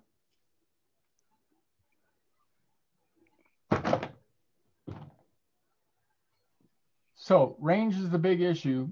Now, like I said, we're talking about trade-offs now, which is useful because it's good to have a understanding of really fundamental issues in electricity and mechanics. If we want to fast charge these batteries, it's going to beat up the batteries and wear them out faster, because after all, you know, fast charging means more current means more heat means more damage to the batteries. So as a result, this issue is a significant issue. The other issue is an issue that we in Southern California don't have, which is to say battery efficiency when weather is cold. Yeah. I was just going to ask you about that. How does these cars last in, say, cold weather and snow? No, battery efficiency comes down to like 10-20%. So you're screwed. Really. And you know, it's okay for us to have all kinds of pipe dreams. I mean, you realize that all these windmills are freaking bird slaughterhouses. You know, they're killing all kinds of bald eagles and all kinds of endangered species. But the hippies are like, no, we got to have windmills, right? Now, here's the thing. If we have big solar farms, like they built out in the desert, yeah. Now all of a sudden people are like, oh, well, yeah, but the endangered tortoise used to mate where you put the solar panel, and it's like, okay, great. Now we've got to take the energy, the electricity from where it's generated, which is the desert. I mean, there's all that sunlight. It's really, really hot. We got to take the energy from where it's generated to where we can use it. And now people are up in arms about, you know how people are. People are up in arms. They tried to do this in Chino Hills. They tried to put up transmission towers. People are like, oh no, the view. Well, you can't have both. You can't have abundant electricity without transmission towers. Now, can you bury it underground? But that's insanely expensive to bury it underground. Plus, if it ever needs to be serviced, that's insanely expensive. Plus, where are you going to get the right of way? So, I mean, we're talking about these trade-offs that people don't understand. So when they start talking about all these new technologies, they start talking pretty stupid stuff, because, you know, if you don't have a fundamental understanding, a fundamental grounding in technology, you can't really have an intelligent conversation about this stuff anymore. Really? Aren't they making like some kind of fuel out of coffee grounds or something? Or some kind of car parts out of coffee grounds? Yeah, they are. Okay. Yeah, I'll have to find the article that I read. Okay. Yeah, they are. They're making some kind of part out of recycled coffee grounds. Now, to me, the biggest issue with electric vehicles is where are you going to get the electricity from? Yeah. Because we can't even generate enough power. I mean, we're getting brownouts during the summer. Texas is getting brownouts during the summer. We can't generate enough electricity as it is. And now all of a sudden we're supposed to power, you know, 200 million electric cars as well. Yeah. Not going to happen. Plus, this is the worst part. You look at these electric vehicles, they're hooked up to a coal-fired power plant somewhere. Yeah. Almost all of them. Now, the transmission of electricity 400 miles, it's just the coal-fired power plant is not in California. It's in Arizona. It's on the Indian reservations where the federal EPA guidelines don't apply. So now we're just destroying the Indian reservations with all this pollution. But people don't care because, like I said, they watch too much TV news, and that's what they think is real. So they don't think about why they don't do like many nuclear stations like in France? Oh God, no. Trying to kill us? People actually think that nuclear power plants can explode. They actually think that because they're so dumb.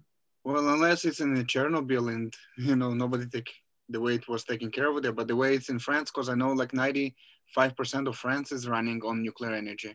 Right. That's because they have a better class of hippies than we have. Yeah. But I think hydrogen fuel cell cars won't work well. I know it's more explosive, but also regular cars used to explode before. Yeah, but not like hydrogen. Hydrogen is one of the most explosive things. I mean, back when I was at Cal State LA during the 80s, they were going to put a hydrogen fueling station up there, but they realized that if it ever lit off, it would blow the whole university off that mountain, which is true because hydrogen is insanely explosive, really, really explosive. Now, here's the thing I was going to say about nuclear power. We had San Onofre, we had nuclear power plants, and they were kicking ass. And the hippies just said, oh, nuclear, meh, right? It's like, it doesn't make any sense. People want the electricity, but they don't want the things that make the electricity. Our infrastructure was built for 20 million people in California. Now they got 40 million people. And if you try to build a dam, oh no, you can't do it. So as a result, you can't build anything in California anymore. It's freaking dumb. And then people are wondering, why are all these people homeless? Well, because you've got the property value so high because you can't build anything.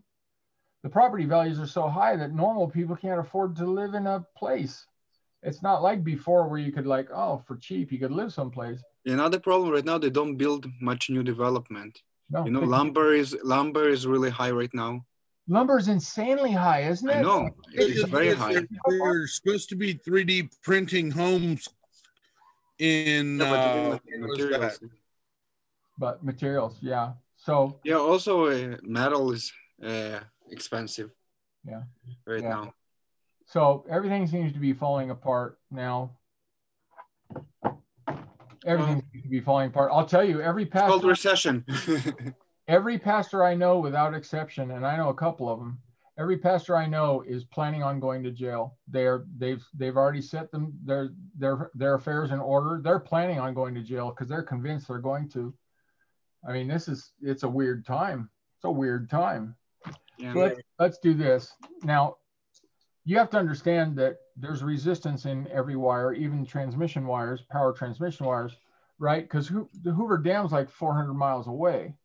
We lose 30% of the electricity that we get from Hoover Dam just transmitting it over here. 30%, that's huge. Yeah. People don't understand that.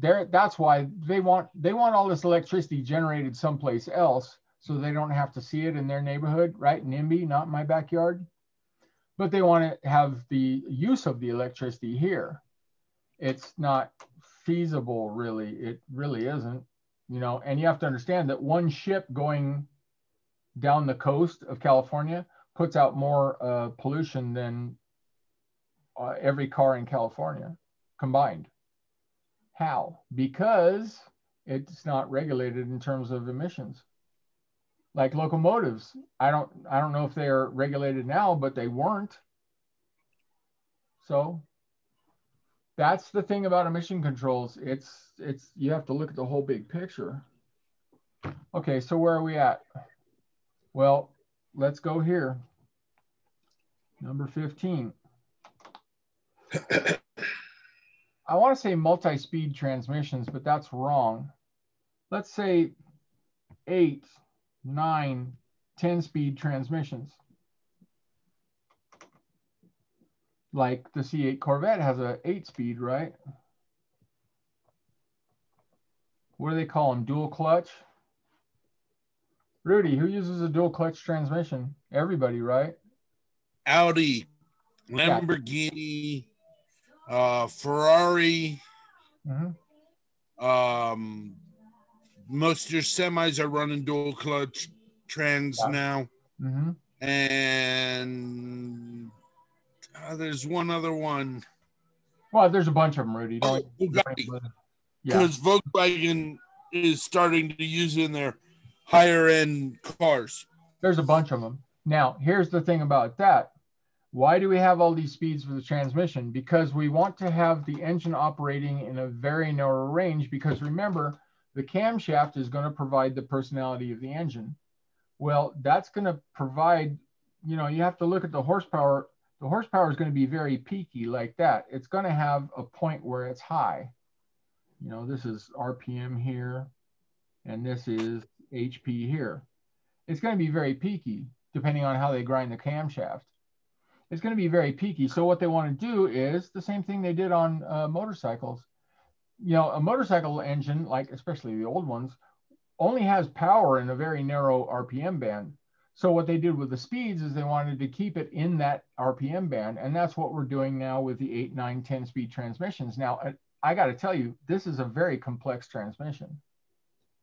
I don't know about people's ability to rebuild these things, but this is a very complex transmission. And what it's trying to do is it's trying to keep the RPM in a very narrow band here where the engine efficiency is at the maximum. But that's going to, I mean, this is an expensive transmission. I can imagine how much it would cost to rebuild it. But what did we see, for instance, in the 70s? We had the Turbo 400, and then all of a sudden it turned into the 4L60. No, 700R4. Then it turned into the 4L60 when we made it electric. What was the 700R4? It was just the Turbo 400 with an overdrive. So I guess we could say number 16 would be overdrive transmissions.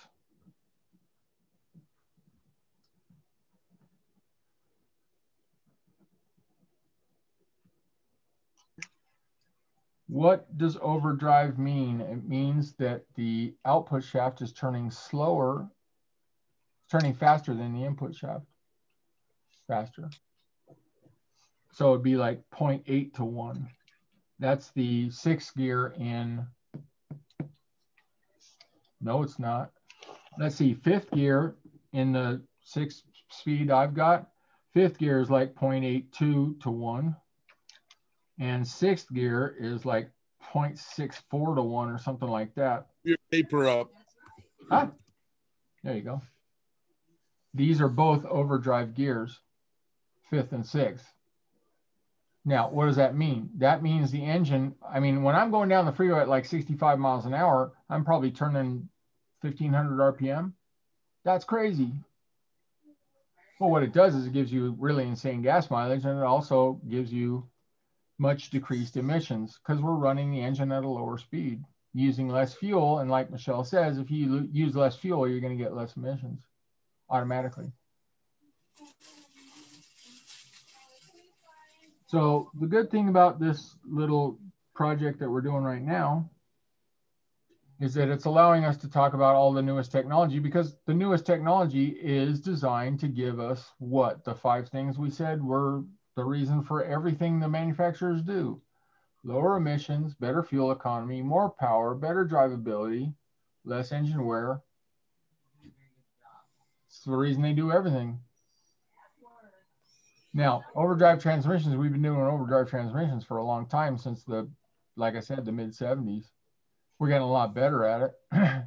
You know, electronic control in itself is going to make things better, more efficient. Is that the last page? That is the last page. 2 sides. So that is 200 pages of notes in this class. We're working. We're working. Yeah. All right. Questions, comments, thoughts on this so far? I have a comment. Why don't they, with auto mechanics, why don't they have like some kind of continuing education that they're required to get? Because with all this stuff coming out, you have to stay on top of it. Mm-hmm. Yeah. I mean, like, how come they don't require that like they do with nurses and stuff? Required, it's recommended. Because nursing is a profession. Well, I think this is too. Nursing requires a license. Well, why doesn't auto mechanics? Because then mechanics would take over the world. No. But you know what I mean? Like, it doesn't make sense. Like, yeah. You go to someone and they're totally incompetent, and there's no way to tell. Right. Well, the problem is that, you know, people working in their driveway can often get a bunch of stuff fixed.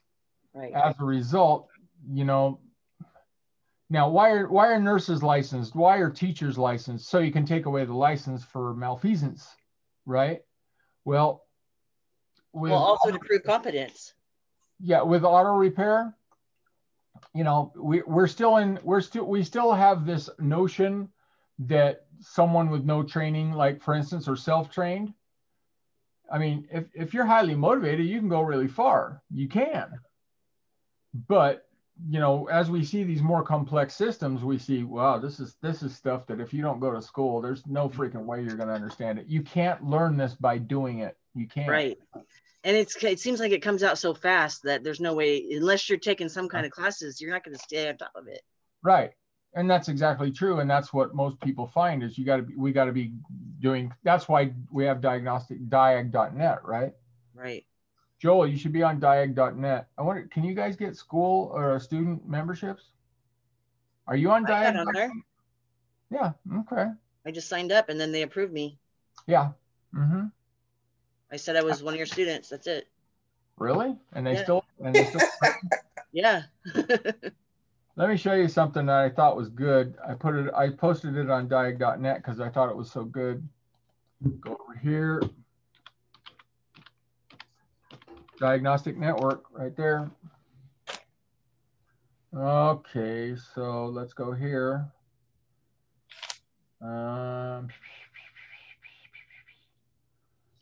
Let's see. As you can see, it's got a bunch of useful stuff. What is this a picture of? Where is it? Stop start system starter current. That's interesting. Thought you might like. This is what I did. Ah, God damn it. Really? Oh, good. Good. I'll do this for my good friend Chuck because he's my pally pal now. Chuck, you'll like it. Yep. There you go. Right there. Like that? Ooh, Yeah, that's good. let me take a picture of that. Right? Yeah, I like that. I mean, that's true of electricians too, right? Yes. Because they see how fast you do the job and they're like, why am I paying you so much? Yeah. Anything like that. Because I didn't get blood all over your carpet, you know? Right? I didn't kill your grandma. Right? Right? Yeah, you know. All right. Let me show you something. Let's go back while we're here. Come up here to start starter system current. Battery voltage drops below 6 volts on initial crank. Wow. Then you can see the amperage as the windings turn. Wow, is that voltage? New battery. Yeah, new battery, right? AGM battery. What's an AGM battery? Rudy, what's an AGM battery?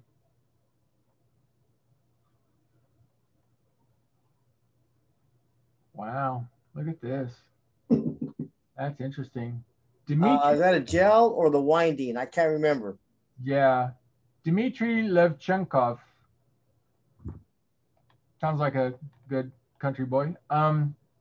Wow, 600 amps.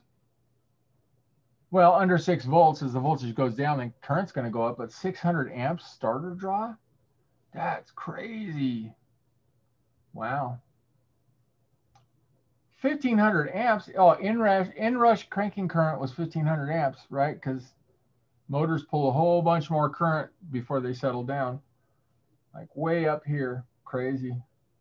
That's cool. But you can see that modern technicians, look, Michelle's exactly correct. If you can't do this, you know, stick with the brake jobs. You know, you can replace spark plugs or air filters. That's cool. But this is what the real ones are doing. And I think what we're going to see, Ms. Norman, I think what we're going to see is a professionalization of this field. But professionalization means that you have to go to school and you have to get licensed. Now, I believe in Europe, you have to be licensed to be a mechanic. Certain places, I don't know. But this kind of stuff, you ain't going to learn this on the job unless you're Chuck Rayna, of course. You ain't going to learn stuff like this on the job. Most people are not that concerned about continuing education. They don't really care how good of a job they do as long as they can feed their families. Well, that's why you have different levels, right? Right. Like in nursing, you have like a CNA, then an LVN, then an RN. Right. It's how far you want to take it. Right. And that's the point of certification, the ASE certification for technicians. Yeah. Because what they're going to do in the higher levels is they're going to start showing you graphs like this and ask you what the hell that means. Is this a good fuel injector waveform, for instance? Now, you can go to Nate Davis or Scanner Danner, and they'll do a big old analysis of waveforms. So you can learn this stuff. All these resources are available. The question is, are you going to make use of them? And that's what I told, the students, the high school students. I said, look, you're going to be the first generation that had all of these resources available to you. And it's going to be very clear, very obvious who the freaking lazies are and who the people are that are really go-getters, productive. Because, if you can't do this, you can't do this kind of job. And if you can't do this job, all you can do is guess. Well, maybe it needs a new battery. I don't know. Maybe it needs a new starter, right? So now you're just throwing parts at it. And that's why we're not a profession, because we got so many people that just really don't know what the hell they're doing. And these cars, as we can see, yeah, it's terrifying. And the worst part about it is they're just beating up customers, because these customers are like, well, okay, I took my car in and he charged me $1,500 and it's still not fixed. Well, if you took it to Scott Brown and get fixed the first time, guaranteed. Lo barato sale caro, right? You ever heard that? What you think is cheap turns out to be expensive. Yeah. That's why if you have any kind of tricky diagnostic issue like that, you're better off taking it to Scott Brown. You know, just cut out the middleman, because if you're probably going to have to get it towed there anyway, after this jackass has spent $1,500 because he didn't know what he was doing, you're probably going to have to tow it out of his shop and take it to Scott Brown anyway. So you might as well cut out the middleman and just go there first. Makes sense. Yeah. But this is what the industry is looking like. And this, incidentally, this is how, you know, technicians are making over 100 grand a year. But you got to be able to do this. Yeah. Now, to answer your question, we don't have certification. Well, we got voluntary certification, but we don't have, you know, legal licensing certification. But if you want to go to the next tier in terms of earning, this is what you got to be able to do. If you want to be a diagnostic technician or a master technician, let me show you what the pyramid looks like. Let's start a new one. This was a model originally floated by Mercedes. So let me get back where we were here. New share, come here like this, go here. It goes like this. We've got a master technician up here, does all the diagnostics. We've got a journeyman here, which is an experienced qualified mechanic, but they're actually going to be responsible for doing the work. But you don't need a master technician to do all this stuff. A master technician is going to lead like a team leader. Here's another journeyman here. And then you're going to have an apprentice down here. Because after all, you don't want someone who's making 30 bucks an hour taking tires on and off. It doesn't make sense. And you sure as hell don't want someone making 60 or 70 bucks an hour taking tires off. So this person is going to be doing most of the diagnostics. They're going to give the findings to the journeyman, but this apprentice is going to do basically parts washing and stuff like, you know, pulling the car in and out, all the stuff that you don't want your super qualified people to do. And this is how we end up with a 5-person team that's incredibly efficient, because this person is going to be spending all their time, you know, training, right? 1 week out of every month, probably. Yeah. Going it's back. Like medical, I swear. Yeah, exactly. Yeah, it has to be. It trips me out. Yeah, it has to be. Yep. So that's where the industry is, and that's where the industry is headed. And the simple fact of the matter is, you choose your place here. You choose who you're going to be. If you want to get drunk all weekend, you're probably going to stay here. If you go to, I don't know, a 2-year community college program, you're probably going to be here. If you're ready to be constantly learning, if you're going to watch every new Scanner Danner video, if you're going to invest in new equipment, see, this person buys hand tools, this person buys diagnostic tools, probably never touch a wrench, probably almost guaranteed will never touch an impact. Now, this system is not currently in place in heavy truck that I'm aware of. Why? Because there's not enough of these. See, heavy truck is where cars were, you know, like 20, 30 years ago. Now we're starting to get very electrified and people are just completely lost. Yeah. Now there's an attitude in commercial vehicles that says, don't waste time on diagnostics, let's just replace everything. but I can't see that attitude lasting much longer. I think that's dependent on the fact that there's just not that many people who can do good diagnostics. But when you're working with commercial vehicles, you're working with a vehicle that the customer is losing money every hour that vehicle isn't running. Yeah. So as a result, these people are in a big hurry, and they don't want you to misdiagnose something and then have to bring the vehicle back. That's a freaking nightmare. Get stuck somewhere with the same problem. So they're willing to pay top dollar, which is why I did what I did, because commercial vehicles, they pay awesome, but you got to be on point. Yeah. So there's a ton of opportunity in heavy duty right now, because there's hardly anybody that does this. They're still basically they're hillbillies compared to what we have in automotive. They're freaking hillbillies. They're like, ha ha ha, you know, it's like, and you know, there's a bunch of people with skills, but you know, I myself was talking to a professional who ran generators for a very, very large HD company, which I shall not name, but he ran generators all the time, and he'd been running generators for 15, 20 years, but he didn't know a goddamn thing about electricity. He didn't. Gabe, he didn't know a damn thing about electricity. Like, he didn't even understand, you know, the 3 wires coming down to your house. And this is someone who worked on generators for 15 years. How? Because it's all in the manual, right? Because all he did was work on the motor side, not the generation side of it. He ran the generators. But the thing is, the factory puts out a book that says, if you get this reading, put the setting here. He didn't understand it. Right. He didn't understand. They don't get the logic behind it.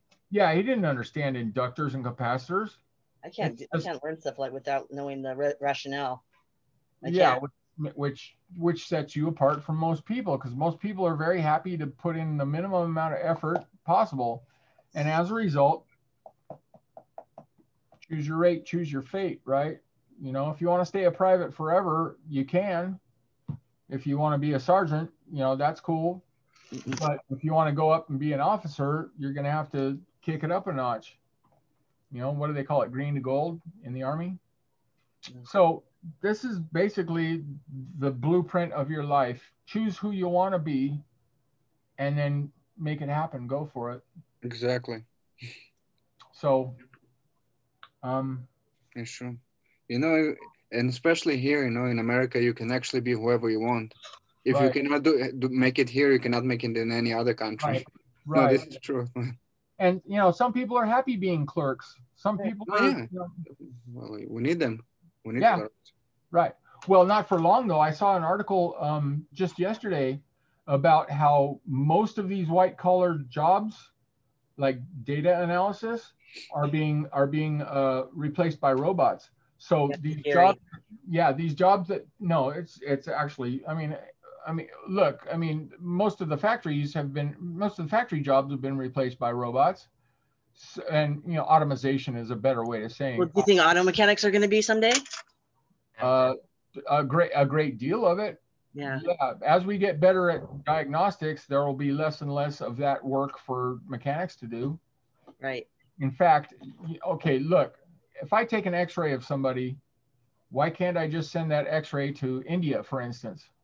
You can. And have a radiologist in India analyze it. Yeah, that's where the future's going. You know, that's where the future's going.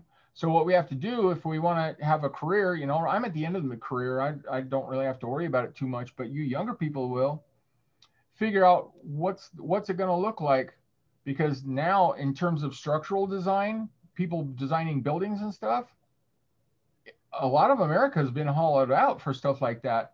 And there's a whole bunch of jobs that they required a bachelor's degree, but they didn't really care what your bachelor's degree was in, like insurance underwriting or stuff like that. I'm not going to give that as a perfect example, but stuff like that, stuff like that, stuff that you could just get a bachelor's degree in history or whatever, and the bachelor's degree itself served as a qualification. Well, a bunch of these low-level jobs are just being done by they're getting replaced by automation. you know, they found out that computers were way better at doing like X-ray analysis than real doctors are. Yeah. You know, they're much better at processing a whole bunch of information and turning it into a diagnosis. Yeah, especially when you have also artificial intelligence to help you today. Yeah, yeah, exactly. So can an auto mechanic be replaced by that? Well, certain aspects of it. Some of it, yeah. Certain aspects of it, but you know, how long is that going to be? Yeah. And okay, I'm going to say this. Can you replace an electrician with a robot or artificial intelligence? No, no. Plumbers, nurses, nope. Right. Yeah, right. There's some things you can't. Right. And those are the things we need to focus on, you know. But I think there's going to be a bloodbath in the lower levels, you know, people that are like clerks and stuff like that. I think there's going to be a bloodbath, and these people are going to be very, very sad. Did I tell you about this, incidentally, which I think is sensational? Did I tell you about this? This book, How Not to Become a Millennial, Learning from America's Largest Sociological Disaster by Vince Barrick. This book is insanely great. And it's addressing all of these issues that I think modern reality is showing to be a big, big problem. All right, so let's talk about the approach that they're using in diesel right now.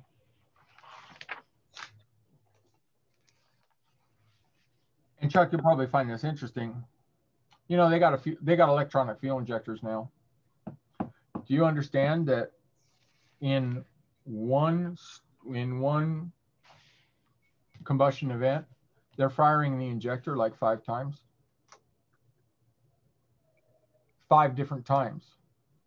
So they're getting the benefits of stratified charge, for instance, because they're firing the fuel injector when it's way down low in the cylinder, and then they're firing a different load when it's, you know, where the normal injector would fire.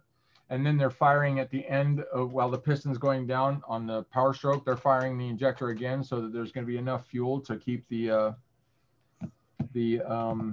emission controls system hot enough to function. It's crazy. The stuff they're doing with diesel and firing the injector multiple times, like 5 times instead of once. It's amazing to see. It's amazing to see. But after all, you know, we're just worried about all these emissions. Well, you know what? They just found out about diesel emissions. What? That it causes diabetes and other problems in your body. Yeah, just breathing for one day, breathing in diesel emissions. Yeah. Wow, really? Yeah. Wow. You know what really causes diabetes is my car. It's so sweet. Is what? It's so sweet. Oh.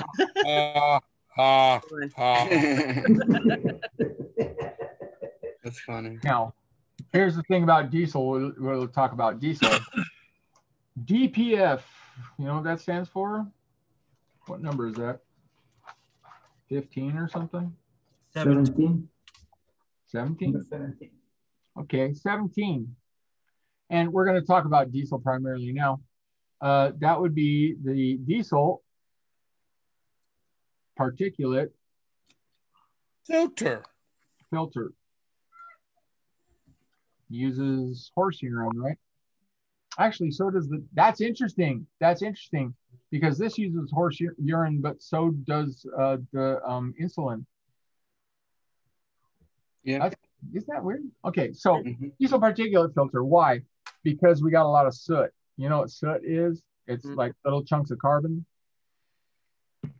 Now, this uses urea, which is urine, to do what? To knock down the soot, because diesel has insanely high compression, right? It has twice as much compression as a gasoline engine. So as a result, what we have to do is we have to have all kinds of NOx treatment, and we have to have this diesel particulate filter to deal with the soot. Now, people ask, you know, diesel engines are so much more efficient than gasoline engines. Why don't we have diesel engines for cars in America? And the real answer is they just have, their emissions are out of control. Now, What about modern diesel trucks? Like for instance, the Cummins and the Ram that puts out 1,000 foot-pounds of torque. How are we getting acceptable emissions? Well, we got the DPF for one thing, but more importantly, we've got insanely precise fuel control. Great engine design. Now, Caterpillar is pretty much out of the on-highway market for engines now because they couldn't make the Tier 4 emissions requirements. So pretty much everything diesel on highway is Cummins now. So Cummins has got it going on. Incidentally, you know, you live about 10 miles away from a factory Cummins school. So are you taking advantage of that? Or are you sitting and watching TV? You know, that's the thing. I mean, 13 years, I'm going to be 70. Watching you. Yeah, quack. 13 years, I'm going to be 70. You know, 57 is only middle-aged if you're going to live to 114. God, I hope not. So I'm downhill, I'm downhill and hard. But if you want to be well established when you get to be my age, you're going to have to be strumming it when you're in your 20s and 30s. Hard to communicate to the kids because they're not listening to old people. They're listening to each other. Yeah. And they don't know a damn thing about a damn thing. They're listening to unsuccessful people. So they're learning how to become unsuccessful. All right, what else? ¿Qué más? Oh, okay. How about 18? High differential gear ratios.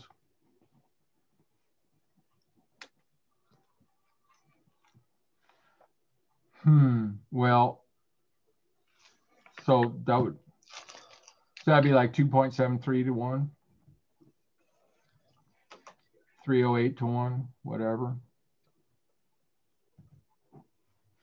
What happened was the differential adds gear reduction, which is torque multiplication. What we used to do is we used to put in, 373s, something like that, which gave us low gears, which gave us a lot of torque multiplication. Unfortunately, it meant that when you're driving down the freeway, your engine would be running at a relatively high speed. So we started putting in gear ratios like this, 273s. We got out of the 3s. If you want to have a drag car, it's not uncommon for a drag car to have like 456s. It goes up to like 513s. I mean, 411s is probably the most common from the old days. But it's not uncommon to have 456s in a smaller engine. Really gives you tons of torque because all that torque multiplication goes and multiplies whatever the output of your transmission is. So you could end up with, 2,000 foot-pounds of torque at the tire. That's going to give you good acceleration. But what we did is we started going the opposite direction with our gear ratios. Why? Because that's going to make the engine run at a lower RPM as you go down the freeway. I think of the Z06 is like 308. It's not a low gear ratio. As a result, top speed on the Z06 is 204. Top speed, like top speed on just the regular C5 Corvette's like 190 something because it's got 273s. Now that's going to jack up your acceleration. That's why most of these cars are going to have, if they're successful, they're going to have a very low first gear to give it the torque multiplication so you got decent acceleration. But if you want something that's really going to accelerate, you got to get away from these and start going to 373s or 411, stuff like that. Anyway, this is how they did it. And you start to see the trade-off. If you want the lower emissions, if you want the better fuel economy, you're going to pay for it with acceleration. That makes sense? Mm-hmm. Really what we're trying to do is we're trying to lower the RPMs. If you lower the RPMs, chances are good you're going to have less power. So what we begin to understand is that we are always constantly trading off It's very rare that we get something for nothing. So let's do this.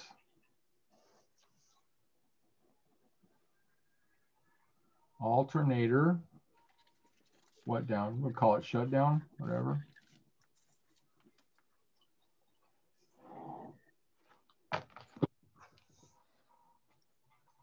The alternator is, the job of the alternator is to charge the battery. Okay, well, once the battery's charged, what does the alternator do? Well, on most cars, you know, I'm sorry, once the battery's charged, did I say that right? Once the battery's charged, what does the alternator do? Well, on most cars and the old cars, you know, we'd have a battery voltage of say 13.2 and the alternator would be putting out 13.8 or 13 point whatever. As a result, it would still be charging the battery, even though the battery was fully charged. Well, it takes energy to run the alternator and it takes energy to create that voltage. So what it was doing was it was robbing power from the crankshaft. And if you rob power from the crankshaft, your fuel economy is going to go down, your emissions are going to go up. So what we started doing is we started shutting down the alternator when the battery was charged. See, we're getting more sophisticated in our strategies, we're getting more advanced. And as a result, we start getting significantly better fuel economy. I mean, 1 to 2 miles per gallon, that's not insignificant. That's what, 5%? Maybe if it was 2 to 3 miles per gallon, that would be 10%. That's significant. So what we do is we shut down the alternator when the battery's already charged. Now, as we run the vehicle, the battery is going to discharge because we got to run the ignition system, we got to run the injectors, we got to run the computer and the radio and all sorts of stuff like that. So once the battery state of charge goes, battery voltage goes down to a certain point, then the computer is going to kick the alternator back on, charge the battery up. When the battery gets fully charged, we're going to shut off the alternator again. As a result, we can see some significant savings in terms of fuel economy and some significant increase in emissions performance. So basically what we did is we started off with a discussion of pure emission controls, and now we're in a discussion of advanced technology that's going to lower emissions, but it's not really emission controls. It's other stuff we're doing that's going to make the emissions better. ¿Qué más? That's 19, that's pretty good.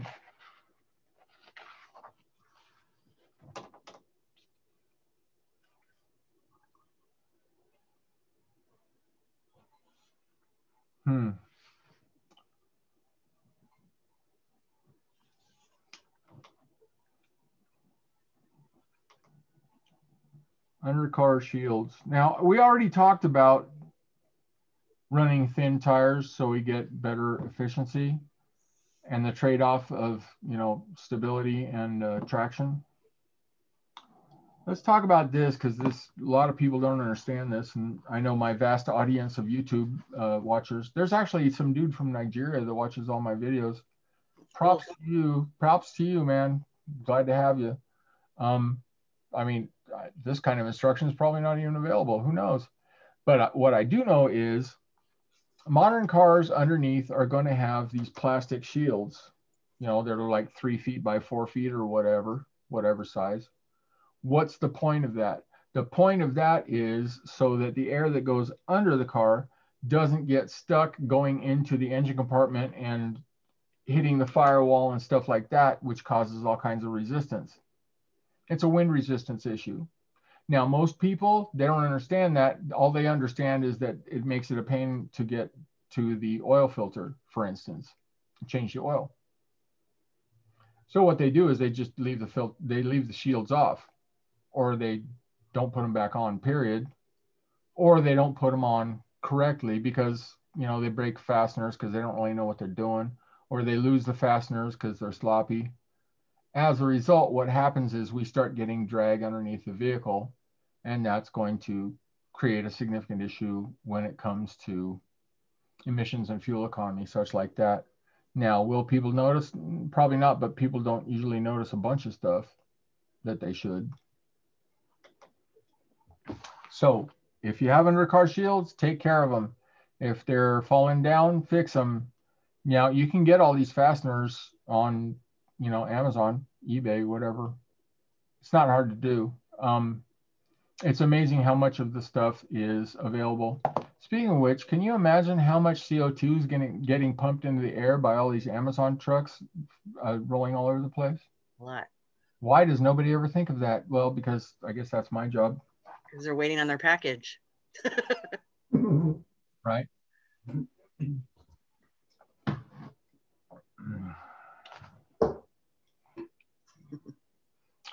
All right, where else you at? Alignment. There's a lot of mileage and vehicle efficiency tied up in having proper alignment. Most people don't do proper alignment because, after all, they keep running into curbs, or there's been some wreck, or it's just expensive and they don't want to pay $100 unless there's a good reason. Most people don't pay that much attention to cars. But I'll tell you, you know, think of a cowboy that doesn't pay much attention. They break down on them. Then they pay a lot of attention to it. Yeah, but momentarily. So I was that person. Right.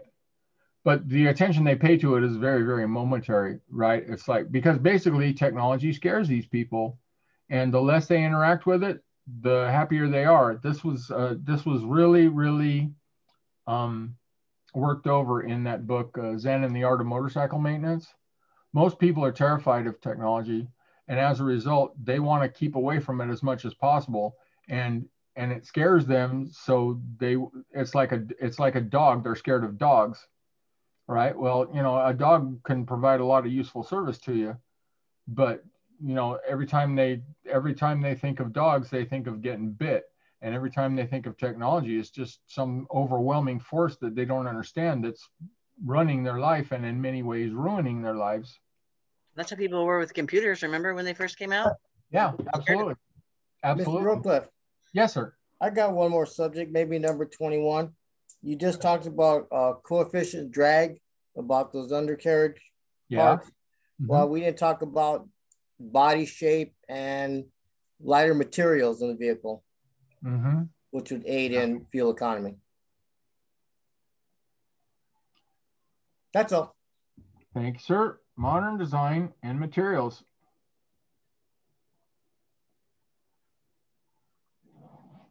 Okay, well, on the Z06, the floorboard is made of carbon fiber. The two front fenders are made of carbon fiber. It's kind of ridiculous, but you know, it saves like $150. I mean, 150 pounds. Yeah, definitely not 150 bucks. But it saves like 150 pounds. I think that's kind of a, you know, if you have a spare tire in the trunk, it probably makes up for it. But we can see that we start to, well, for instance, if you look at the mid-90s Camaros, they started making the stuff out of fiberglass instead of steel. We can see that we're working on new materials, more advanced materials that are going to be stronger, they're going to be lighter. We're seeing, for instance, frames and bodies being made, structures being designed on computers rather than hand drawn by some jackass. As a result, we can use less metal, which is going to make the vehicle cheaper, and it's also going to make it lighter, and it's going to make it so it protects the passengers better in the case of a crash. Doesn't it break easier though? Like if you go from like steel to plastic, isn't it going to not last as long? True. Yeah, true. Absolutely. Yeah. Well, like the plastic fenders they put on everything. Yeah, stuff like that. You see on the G5. Well, one of the things that you need to understand about the new car designs is they have these things called crush zones. And I found this out in my 2001 Nissan Frontier. What they're doing is they're making everything absorb the force of the crash except the passenger compartment, right? They're protecting the passengers. Yeah. The problem is it just freaking totals the rest of the car really, really quick. But that's what absorbs all the energy so that the passengers are safe. I mean, it's called crush zones. It's a way they design the vehicles now. So when there's an impact, the parts of the car that don't have passengers in them are going to absorb all that load, and it just freaking wrecks the car. That's one of the reasons why you don't see so many old cars, because if they get in a wreck, they just get way wrecked. Well, you don't need to drive when you're dead, right?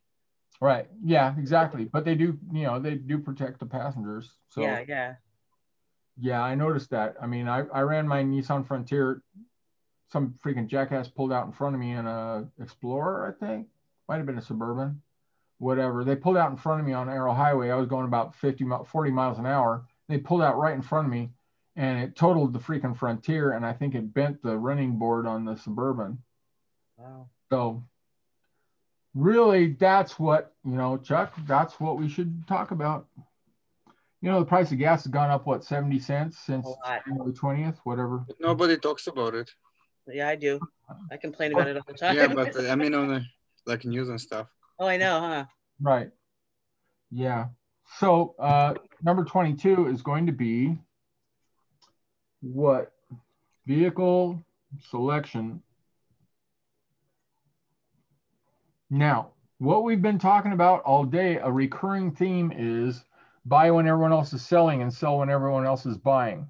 Correct. And this has never been so important as when it comes to cars, because what happens every time the price of gas goes significantly up is people start selling Suburbans, Excursions, big stuff. They start selling it because they say, oh, gas just went up $1.50. Now I've got to get something that gets better mileage. So they sell their big stuff cheap because they're in a hurry to get rid of it. And anytime you're in a hurry to get rid of anything, you're going to lose money. So then they buy an economy vehicle. Okay, fine. But the problem with the economy vehicle is that it's small, it doesn't have much room, it's probably uncomfortable, and it's scary as hell when you're driving down the freeway when you're surrounded by big trucks and you've got this little tiny car. So what happens then is when the price of gas goes down, now they want to get back in that Suburban. They want to get back in the Excursion, because the simple fact of the matter is if you're driving the Suburban like my Suburban, that's wonderful for a family because, you know, it can get hit like 4 cars at the same time and the family will be safe. It's got lots of room, can carry all kinds of stuff. So when the price of gas goes down, people are selling their gas saver cars really cheap because they want to get the big car that gives them protection, good vista, and all kinds of stuff like that. You know, a car that gets good mileage is probably going to be pretty low.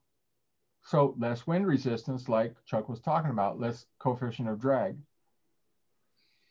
But many people like to drive where they're higher up so they can see more stuff.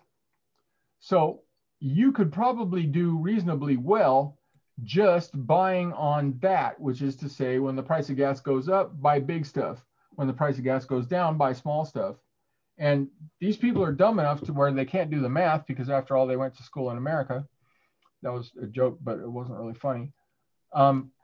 They were taught by my colleagues from Cabo. Recording? Right? No, they can't do the math, so they don't understand that, you know, every time you change vehicles, you're going to pay a premium for the thing you want because that's what everyone else wants at the same time. Plus, you're going to have to pay for registration, doing the smog, all kinds of stuff like this. And what you begin to understand, if you were to do a spreadsheet or a even competent financial analysis, for instance, let's say that the price of gas goes up $2. So now it's what, $5 a gallon? Okay, it used to be $3 a gallon, now it's $5 a gallon. I drive 10,000 miles a year. Okay, so I don't know. Something tells me that Vadim's going to be way better at this than I am. Yeah. So I've got a vehicle that has 20 miles per gallon, but I'm buying a vehicle that's got 30 miles per gallon, and I drive 10,000 miles a year. How much money do I save if I get the car that gets 30 miles per gallon? So you do 10,000. Well, basically, I'll tell you right now. 10,000. About what, 5,000? Basically, you save 1,000 gallons because the difference is 10 miles a gallon. So you divide 10,000 by 10. David Burks, do you mind if I ask you what you do all day for a job? I mean, fix systems problems for the county.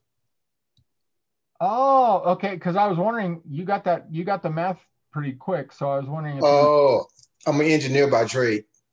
There you go. Wonderful. Yeah. Well, welcome. Yeah, so listen, Rockcliffe, basically if you pay $2 more, so it's gonna be $2,000 more you're gonna pay.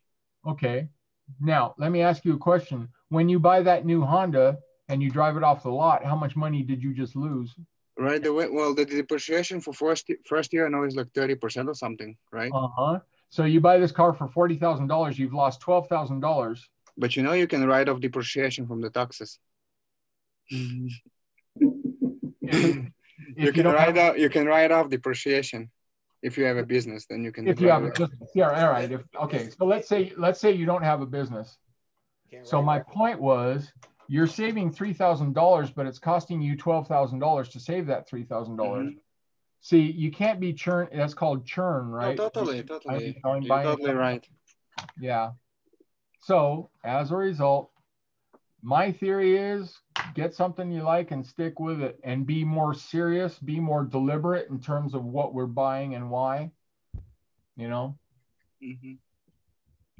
Because, I mean, just the analysis that Vadim just did is way beyond most people. And as a result, what happens is they just make continuously stupid decisions about vehicles to buy. And then, you know, like People's Court, they go buy a car for $3,600 and put a $4,500 engine in it. You know, stuff that's dumb.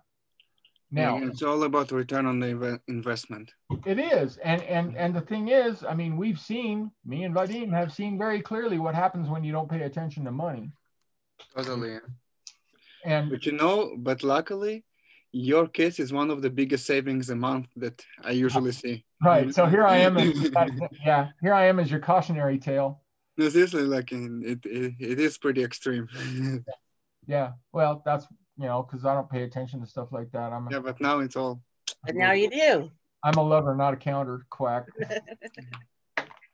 So, anyways, my point was.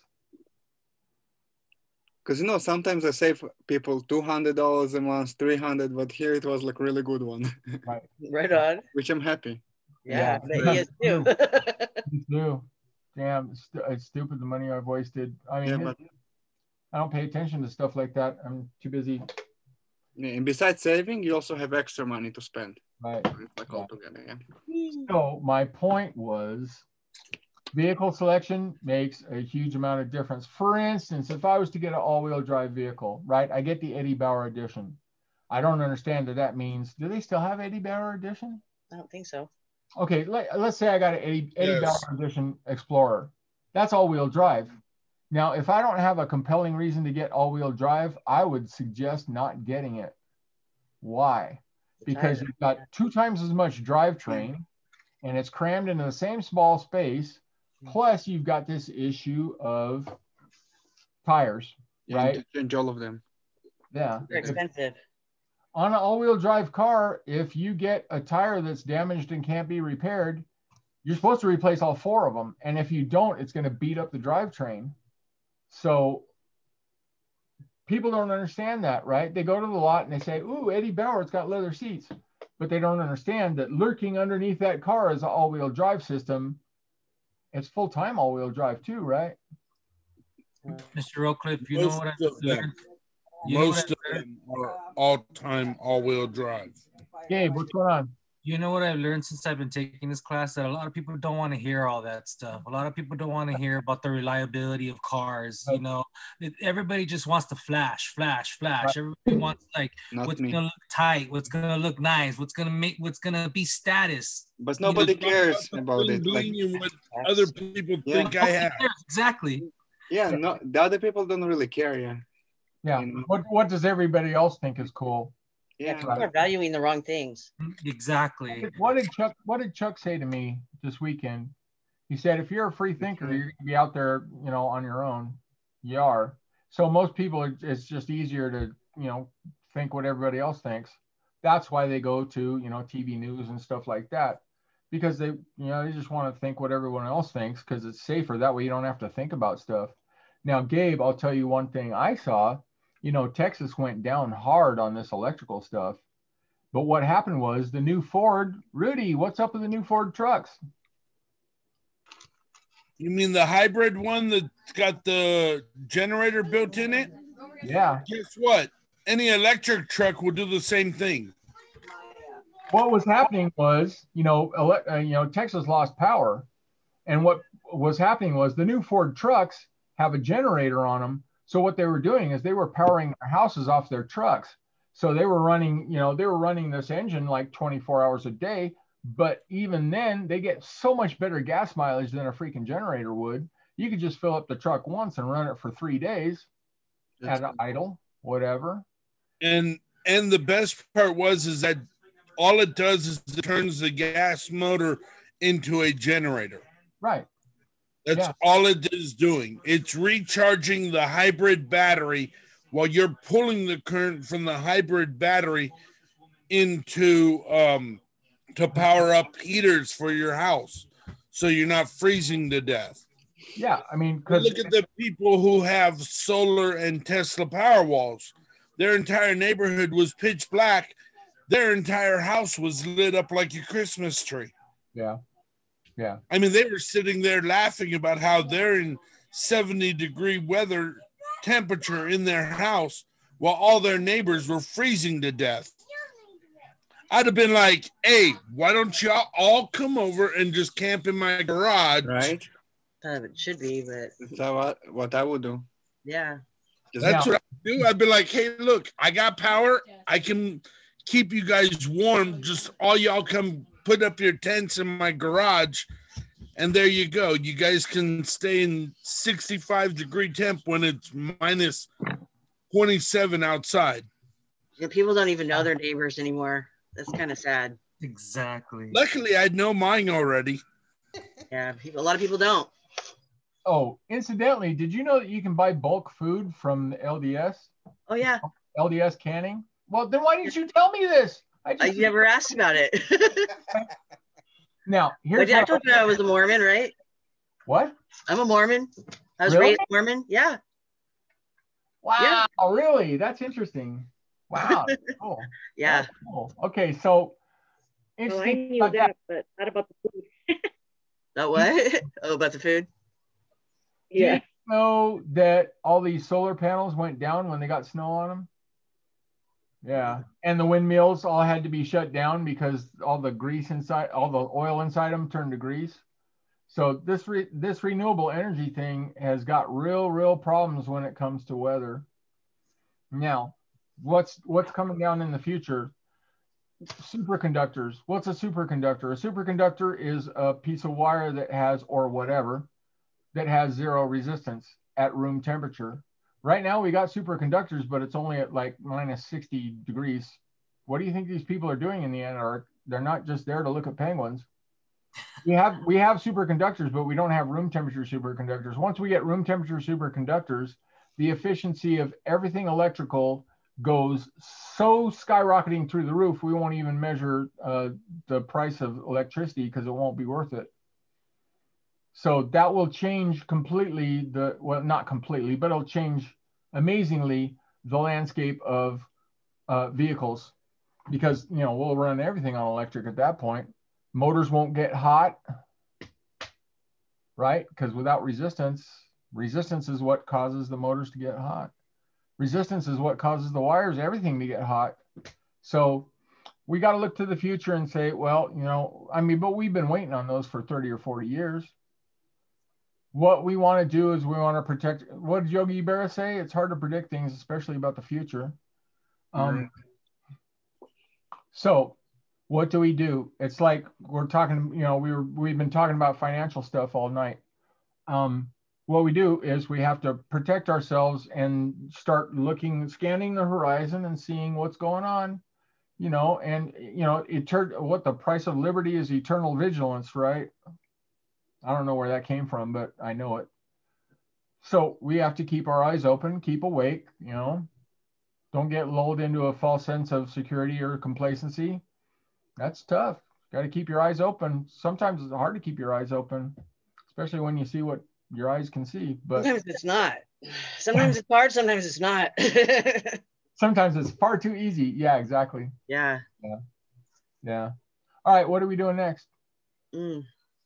Oh, we got to do a safety test for the shop. Yeah.